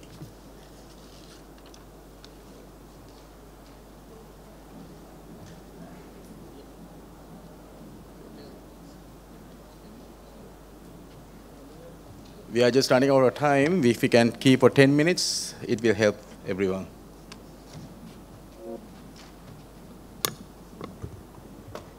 අයිබෝවන් සියලුම දෙනාට සුබ සන්ධ්‍යාවක්. මුලින්ම මෙම අවස්ථාවට අපිට ලබා දුන්න SDB බැංකුවේ කළමනාකාරීත්වයට විශේෂ ස්තුතියක් පිරිනමනවා. අපිටත් තියෙනවා කතාවක් කියන්න ඔයාලට. කතාවක් කිව්වේ අපිටත් කියලා කිව්වේ මමයි මගේ සහෝදරයයි තමයි අපේ ව්‍යාපාරය පටන් ගත්තේ. අපිත් ගොඩාක්ම ආර්ථික අපහසුතා තියෙන පවුලකින් ආපු දෙන්නෙක්. මම A level දක්වා අධ්‍යාපනය ලබාගෙන එතනින් එහාට උසස් අධ්‍යාපන ලබන්න මුදල් මදිකම හින්දා කොළඹ මුද්‍රණාලයක සේවයට බැඳුණා. මගේ සහෝදරයා සාමාන්‍ය පෙළ අධ්‍යාපනය ලැබලා වෘත්තීය අධ්‍යාපනයේ ශ්‍රී ලංකා වෘත්තීය පුහුණු ආයතනයෙන් රන්හාරිදී වාස්තු ශිල්පය හදාarලා ඔහු ඒ ආශ්‍රිත කර්මාන්තයක සේවයට බැඳුණා. ඉතින් එහෙම ටික කාලයක් යනකොට අපගේ අර තිබුණ හැකියාවෙන් අපිට තේරුණා මේකෙන් අපේ ප්‍රයෝජනය ගන්න වෙන කෙනෙක් කියන එක. හේතුව අපි පඩියකට වැඩ කරේ. ඉතින් එතකොට අපි සාමාන්‍ය කෙනෙක් සේවය කරනවට වැඩි ප්‍රමාණයක් අපි දෙන්නම අපි සේවය කරපු ආයතනවලට සේවය කරා. ඉතින් අපිට අවසාන ලැබුණේ මාසික පඩිය විතරයි. ඉතින් මමයි මගේ අයියයි කල්පනා කරා අපි දෙන්න එකතු වෙලා මොකක් හරි දෙයක් කරන්න පුළුවන් නම් අපේ මේ හැකියාවෙන් අපිට ප්‍රයෝජනයක් ගන්න පුළුවන් කියලා. ඉතින් මගේ අම්මගේ පවුලේ කීප දෙනෙක්ම ඉන්නවා මේ ජුවලරි ශ්‍රේෂ්ඨයට සම්බන්ධ අය. ඉතින් ඒක අපි කුඩා කාලේ ඉඳලම අපේ පසුබිමේ අපිට ජුවලරි සම්බන්ධව දැනුමක් තිබුණා. ඉතින් මම අයියට යෝජනා කරා අපි දෙන්න එකතු වෙලා ජුවලරි හදන ෆැක්ටරි එකක් දාමු. ඉතින් එහෙම කිව්වට මට නම් කිසිම දැනුමක් තිබුණේ නැහැ. ඔහු තමයි ජුවලරි ක්ෂේත්‍රයේ හිටියේ. ඉතින් මා ඇත්තටම කල්පනා කරාම අපිට ඉතින් මේකට පටන් ගන්න මූලික අවශ්‍ය කරන යන්ත්‍ර සූක්ෂම මිලදී ගන්නවත් කිසිම ආර්ථික හැකියාවක් තිබුණේ නැහැ. මම කල්පනා කරා ඊට අවස්ථාවේ මට හැකියාවක් ලැබුණා මට විදේශ රැකියාවකට යන්න. ඉතින් මම ඇත්තටම අපිට අවශ්‍ය වෙන මූලිකම මුදල විදේශ රැකියාවෙන් වසර 2ක් තුල උපයගෙන ඇවිල්ලා අපි පටන් ගත්ත මේ ව්‍යාපාරය.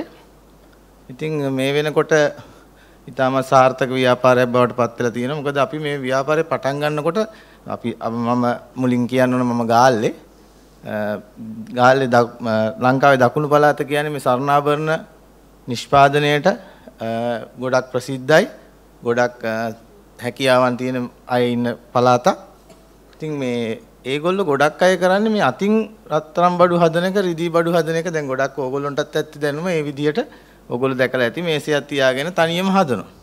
නමුත් අපි කල්පනා කරොත් දැන් අපේ ලංකාව වගේ නෙමෙයි ගොඩක් පිට රටවල් වල ඒගොල්ලෝ මැෂිනරිස් වලින් තමයි ජුවලරි හදන්නේ. ඉතින් මූලික පළවෙනි ආභරණය අතින් හදලා ඒකේ අච්චුවක් අරගෙන ඒකට කියන්නේ කාස්ටිං වාත්තු කියලා. ඉතින් මේක කරන්නේ කොහොමද කියන ලොකු දැනුමක් තිබුණේ නැහැ.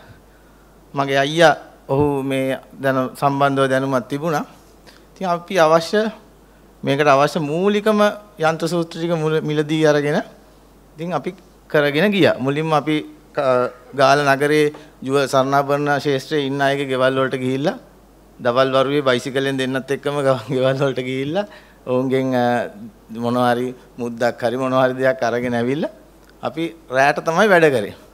ටික කාලයක් යනකොට අපේ මොකක් හෝ හැකියාවක් තියෙන්නේ නැති ඒ හැකියාව හින්දා ඔවුන් අපිට කිව්වා ඕගොල්ලෝ ගමේ ඉන්න එපා. මොකද අපි ගාල්ල නගරේ ඉඳලා කිලෝමීටර් 12ක් විතර දුරින් තමයි ජීවත් වුනේ. ඕගොල්ලෝ කොහොම හරි එන්න නගරයට කියලා. ඉතින් අපි ඒ අවස්ථාවේදී කුලී පදනමට පොඩි නිවසක් මිලදී අරගෙන ඒකේ අපි දෙන්න දැන් මේ පොඩියට මැෂින් ටික අරගෙන අයියයි මමයි අයියාගේ නෝනත් මේ සම්බන්ධ ව්‍යාපාරයේ නිරත රැකියාව කරපු කෙනෙක්. ඉතින් එයත් එකතු කරගෙන අපි පටන් ගත්තා. ඔහොම ටික කාලයක් යනකොට අපිට තේරුණා මේ ජුවලරි මේ කාස්ටින්ග්ම විතරක් කරොත් අපිට මේක ඉහළට යන්න හම්බ වෙන්නේ නැහැ කියලා.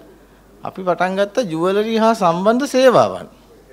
එතකොට ජුවලරි හා සම්බන්ධ සේවාවන් ගම මෙතන ඉන්න ඕගොල්ලන්ට දැනුමක් නැතුව ඇති මේ ජුවලරි සම්බන්ධ ශාස්ත්‍රයේ ඉන්න අයට සේවාවන් සපයන ආයතනයක් පටන් ගන්නවා. ඉතින් ඒකේ මේ ජුවලරි වලට සම්බන්ධ සේවාවන් ඒ යන්ත්‍ර සූත්‍ර ඉතාම මිලාධික යන්ත්‍ර සූත්‍ර. ඉතින් අපි ඒ වෙලාවේ බැංකු වලට ගොඩක් බැංකු වලට ගිය වෙලාවේ ගොඩක්ම බැංකු වලින් අපිට කිව්වේ දෙන්න බැහැ ණය ඕගොල්ලෝගේ මුකුත් නැහැ accounts මුකුත් නැහැ කියලා. ඒ අවස්ථාවේ තමයි අපි ගාල සංවර්ධන බැංකුව SDB බැංකුවට ගියේ. ඒ හිටිය ලක්ෂ්මන් මහත්තයා මැනේජර් එතුමා අපිට පෞද්ගලිකව කතා කරලා හරි ඕගොල්ලෝ යන්න අපි එන්නම් බලන්න කිව්වා. ඉතින් ඒ වෙලාවේ එතුමා ඊට පස්සේ දවසේම අපේ ආයතනේ බලන්න ආවා. ඇවිල්ලා බලලා එතුමාට යම්කිසි දෙයක් තේරෙන්නේ නැති. එතුමා කිව්වා හරි ඉල්ලන්න ලෝන් එකක් මම දෙන්නම් කියලා තමයි අපිට මුලින්ම ලක්ෂ 2ක ලෝන් එකක් දුන්නේ. ඉතින් ඒ අවස්ථාවේදී මම එකෙන් පොඩි කුඩා යන්ත්‍රයක් මිලදී අරගෙන එහෙම අපි පටන් ගත්ත එක දැන් මේ වෙනකොට ලංකාවේ ජුවලරි ශාස්ත්‍රයේ ඉන්න 90ක් පමණ දෙනා ගාල්ලේ අයියයි මල්ලි කරන කාස්ටිං වැඩපළ කිව්වම ඕන කෙනෙක් දන්න තත්ත්වයටපත් වෙලා ඉන්නවා. ඉතින් ඒ ගැන නිහතමානී ආඩම්බරයක් තියෙනවා.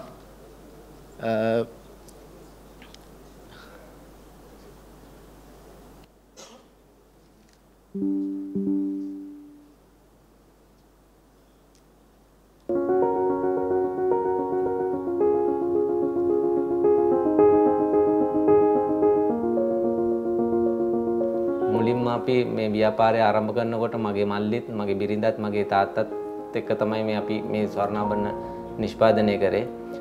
දැන් වසර 8ක් පමණ වෙනවා අපේ ව්‍යාපාරය ආරම්භ කරලා. දැන් මං ගාව සේවකයෝ 15 දෙනෙක් වැඩ කරනවා.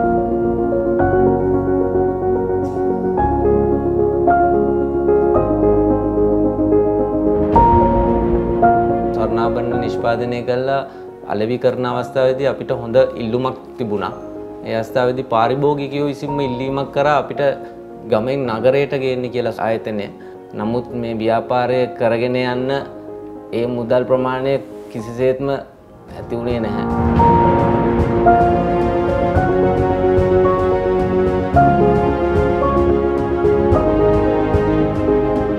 අපි ලංකාවේ ජනප්‍රිය මූල්‍ය ආයතන කීපයකටම ගියා. ඒගොල්ලෝ කිව්වේ එන්න ඕගොල්ලොන්ට ණය දෙන්න පුළුවන්. නමුත් ඕගොල්ලොන් ගේන accounts පෙන්නන්න ඕගොල්ලෝ පොත් තියපුවකෝ එතකොට ඕගොල්ලෝ සේවකයන් DTA PPF ගෙවනවද? ඉතින් ඔය වගේ ප්‍රශ්න ගොඩාක් අපින් ඇහුවා. දවස්වල අපිට මේ හැකියාවක් තිබුණේ නැහැ. ඉතින් ඒ වෙලාවේ අහම්බෙන් තමයි අපි SDB බැංකුවට ගියේ. උදව් කරන්න කැමති වුණා. ඒගොල්ලෝ කිව්වා එන්න ඔයාලා හොඳයි තරුණ ළමයි ඕගොල්ලොන්ට අත දෙන්න අපි කැමතියි. ගාල්ලෙන් අපි මේ ව්‍යාපාරය ආරම්භ කරේ කුලී පදනම මත. ඉන්පසු අපි අපේම කියලා ඉඩමක් මිලදී ගන්නවා. ඉඩම ගැනීමට උදව් කරේ ඇත්තටම SDB බැංකුව. ඇත්තටම ලක්ෂ 2ක වගේ සුළු ණය මුදලක් තමයි අපි මුලින්ම උන්ගෙන් ගත්තේ. ඉතින් අපි ඒක නිසියාකාරව ගෙවල් ඉවරලා ඊට පස්සේ අපි ලක්ෂ 10ක් ලක්ෂ 20ක් මේ වගේම දැන් නවතම ණය මුදලක් අපි ඉල්ලලා තියෙනවා. ඉතින් ඒ වගේ අලුත් ණය අරගෙන දැන් මේ ව්‍යාපාරයේ මේ තත්ත්වයට අපි දියුණු කරගත්තා.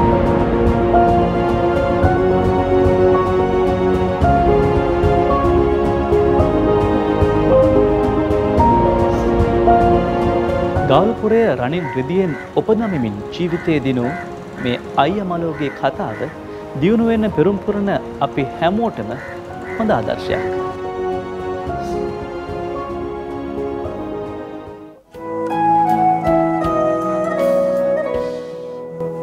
මේ අවස්ථාවේදී මම කියන්න කැමතියි පසුගිය කොවිඩ් සමයේදී ඇත්තටම අපේ ණය ප්‍රතිව්‍යුහගත කරලා අපේ ආයතනයේටම පැමිණිලා බැංකුවෙන් ඉතින් ඒ අවශ්‍ය ක්‍රීරූම දේවල් කරලා දුන්නා. මේ වෙනකොට අපි ඒ කිසිම ණය හිඟපාඩුවක් නැතුව ගෙවලා තියෙනවා. ඇත්තටම මේ අවස්ථාවේදී බැංකුව පැත්තෙන් අපිට ලොකු සහයෝගයක් හම්බුණා. මොකද අපි මුලින්ම මේ ආයතනේ පටන් ගන්නකොට අපිට එහෙම ලොකු කළමනාකරන දැනුමක් තිබුණේ නැහැ. ඉතින් ඒක ඇත්තටම බැංකුවේ කළමනාකාරීත්වය විසින් අපිට ඒ දැනුම ලබා දීලා තව වැඩසටහන වලට අපිව සම්බන්ධ කරලා දීලා ඉතාමත් විශිෂ්ට ගණයේ සේවාවක් අපිට සැපෙමු. අදටත් අපි මේ බැංකුව ඒ ගැන සදානායක ඇති. මේ අවස්ථාවේදී කියන්න කැමති අපි දෙන්නගේ තියෙන එකමුතුකම නිසා තමයි අපි මේ තත්ත්වයේ ඉන්නේ. මොකද අපි දැන් ගාල් නගරේ ඉඩමක් මිලදීගෙන සිව්මහල් ගොඩනැගිල්ලක් හදලා යට තට්ටුවේ අපේ ව්‍යාපාරයක්, දෙවෙනි තට්ටුවේ අපි දෙදෙනාගේ නිවාස දෙකත්, ඉහළ තට්ටුවේ අපේ ෆැක්ටරි එකත් කරගෙන යනවා මේ අවස්ථාවේදී. ඉතින් මේ සාර්ථකත්වයේ යම් සිටි පිටිපස්සේ සිටපු කොටස්කාරයෝ විදියට SDB බැංකුවට මේ අවස්ථාවේදී ගෞරවයෙන් ආචාර කරනවා. අවස්ථාව ලබා දුන්න ඔබ සැමට ස්තුතියි. සුබ සන්ධ්‍යාව. Thank you very much, Mr. A.R.N. Vijayawardena. We have the last entrepreneur to share her success story, Ms. Ruini Jayaratna, representing the Ceylon Bank.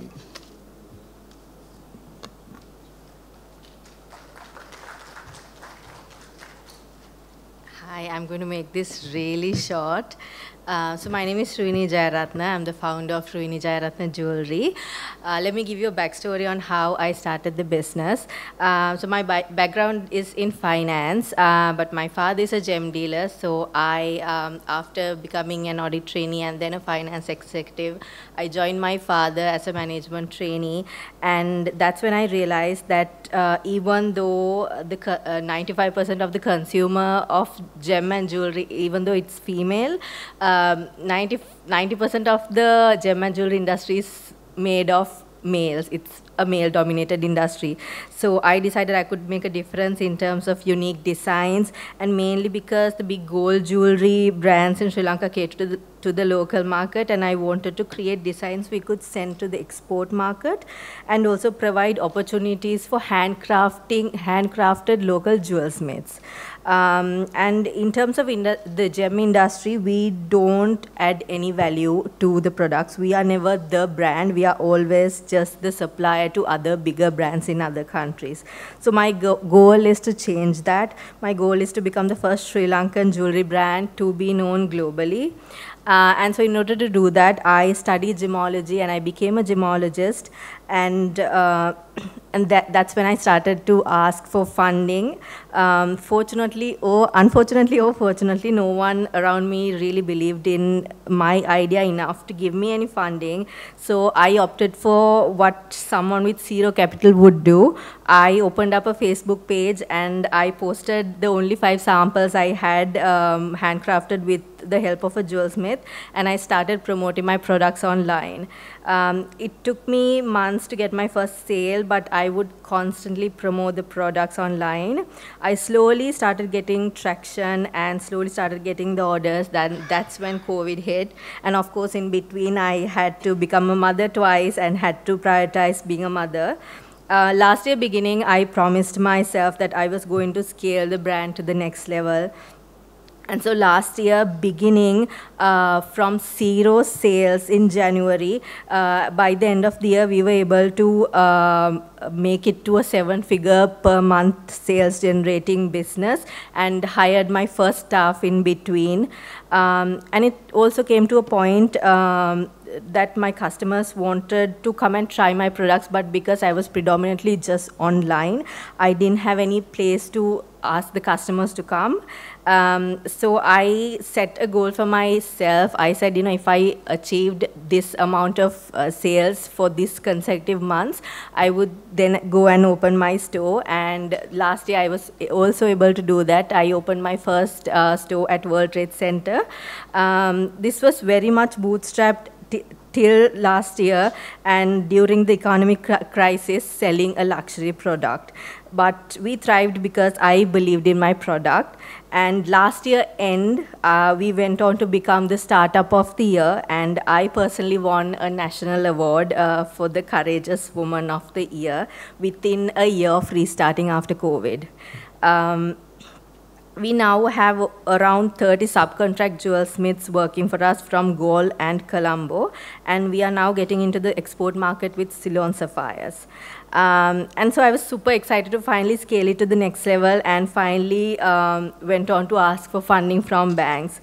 I went with all the right documents. I went with my audited financial statements, documents, everything. But the first question I always got asked was, you know, where's the assets for the collateral? We sell all of our assets to build businesses. So as startups, we don't have a lot of assets. And when I went to the banks and asked for the female entrepreneur loans, they were always out of funds. And it was, to be quite honest, it was a very disappointing experience, but one that I learned very much from. I wish the banks had more support, especially for women entrepreneurs, because even getting a guarantor may not be practical as we fight the fight with everyone to let us females build businesses. Very rarely there would be people who would guarantee us. We should have, I feel we should have different criteria for identifying what a successful startup looks like, checking the financial statements, looking at the growth rates, identifying the strengths of the founder, because that's what a venture capital would do for a seed capital, for seed capitals. But I know it may not be as practical for a bank, but you know, having different criteria to for startups would be ideal for the startups. But when I was almost resorting to go for a venture capital where I had to give up most of my ownership of the company and lose the creative autonomy, I was luckily able to get the help and funding from the Ceylon Bank. I would like to thank Ceylon Bank for the support and the encouragement given for me and for believing in the business. But I really wish that the processes were really easy for the startups. I would, yeah, I'm going to really not take a lot of your time, but I want to know just one thing from the bankers. To what extent are the banks involved with the direct-to-customer brands getting receipts from PayPal? Because it's a huge issue that I face right now, because most of my customers, because we promote extensively on social media and we get a lot of inquiries from different countries, and one thing we don't have is PayPal, and that is one thing they always ask for. Because I don't know how accurate it is, but it says that PayPal, I'll quote this, PayPal varies a lot country to country and can only offer the service that the banks/governments of the country allow it to offer. So if you can get that done, that will be great. But yeah, I'm going to stop now. But I would lastly definitely would like to thank Ceylon Bank for believing in the brand and for helping me achieve more. Thank you.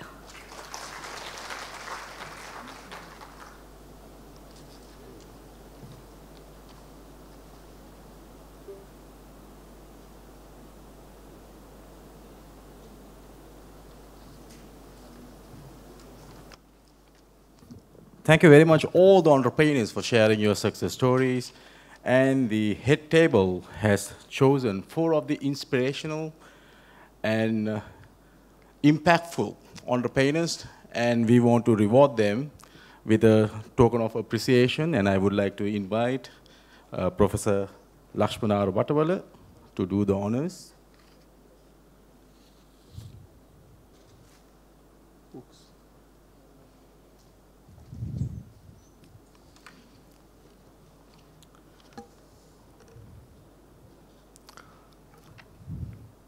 So this is no order in merit. They have chosen 4 out of the 9 presenters. The first one goes to Mrs. Nimasha Harasnagala, representing the Bank of Ceylon. Well done, Nimasha, and we wish you all the very best and all success.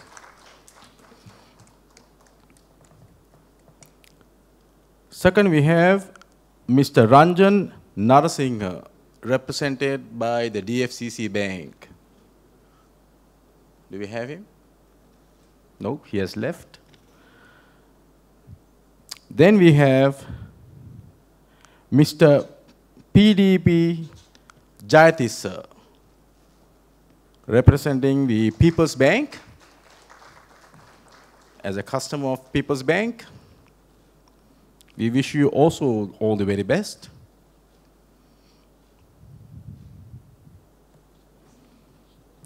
Then we have Mr. Anil Fernando. Is he there in the forum, Mr. Anil Fernando? I believe he also has left. And anybody who can collect on behalf of him from HNB? Right. You can give?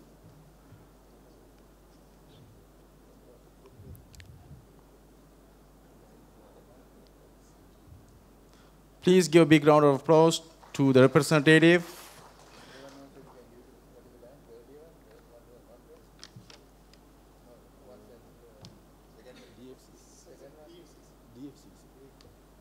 Any representatives from the DFCC Bank who can accept the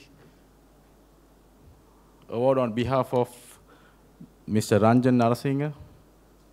Gamigedara?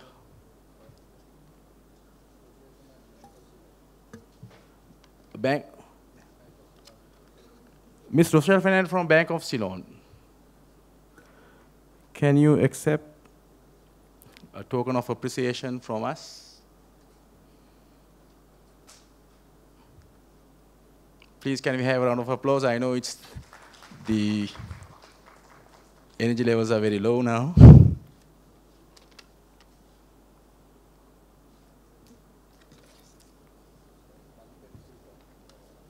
Miss Malika De Silva.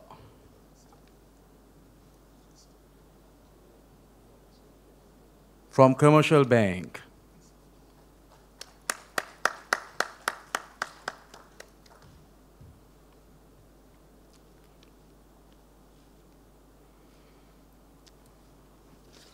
That officially concludes today's proceedings, and we would like to invite you all for some refreshment and tea at the lobby. Thank you very much.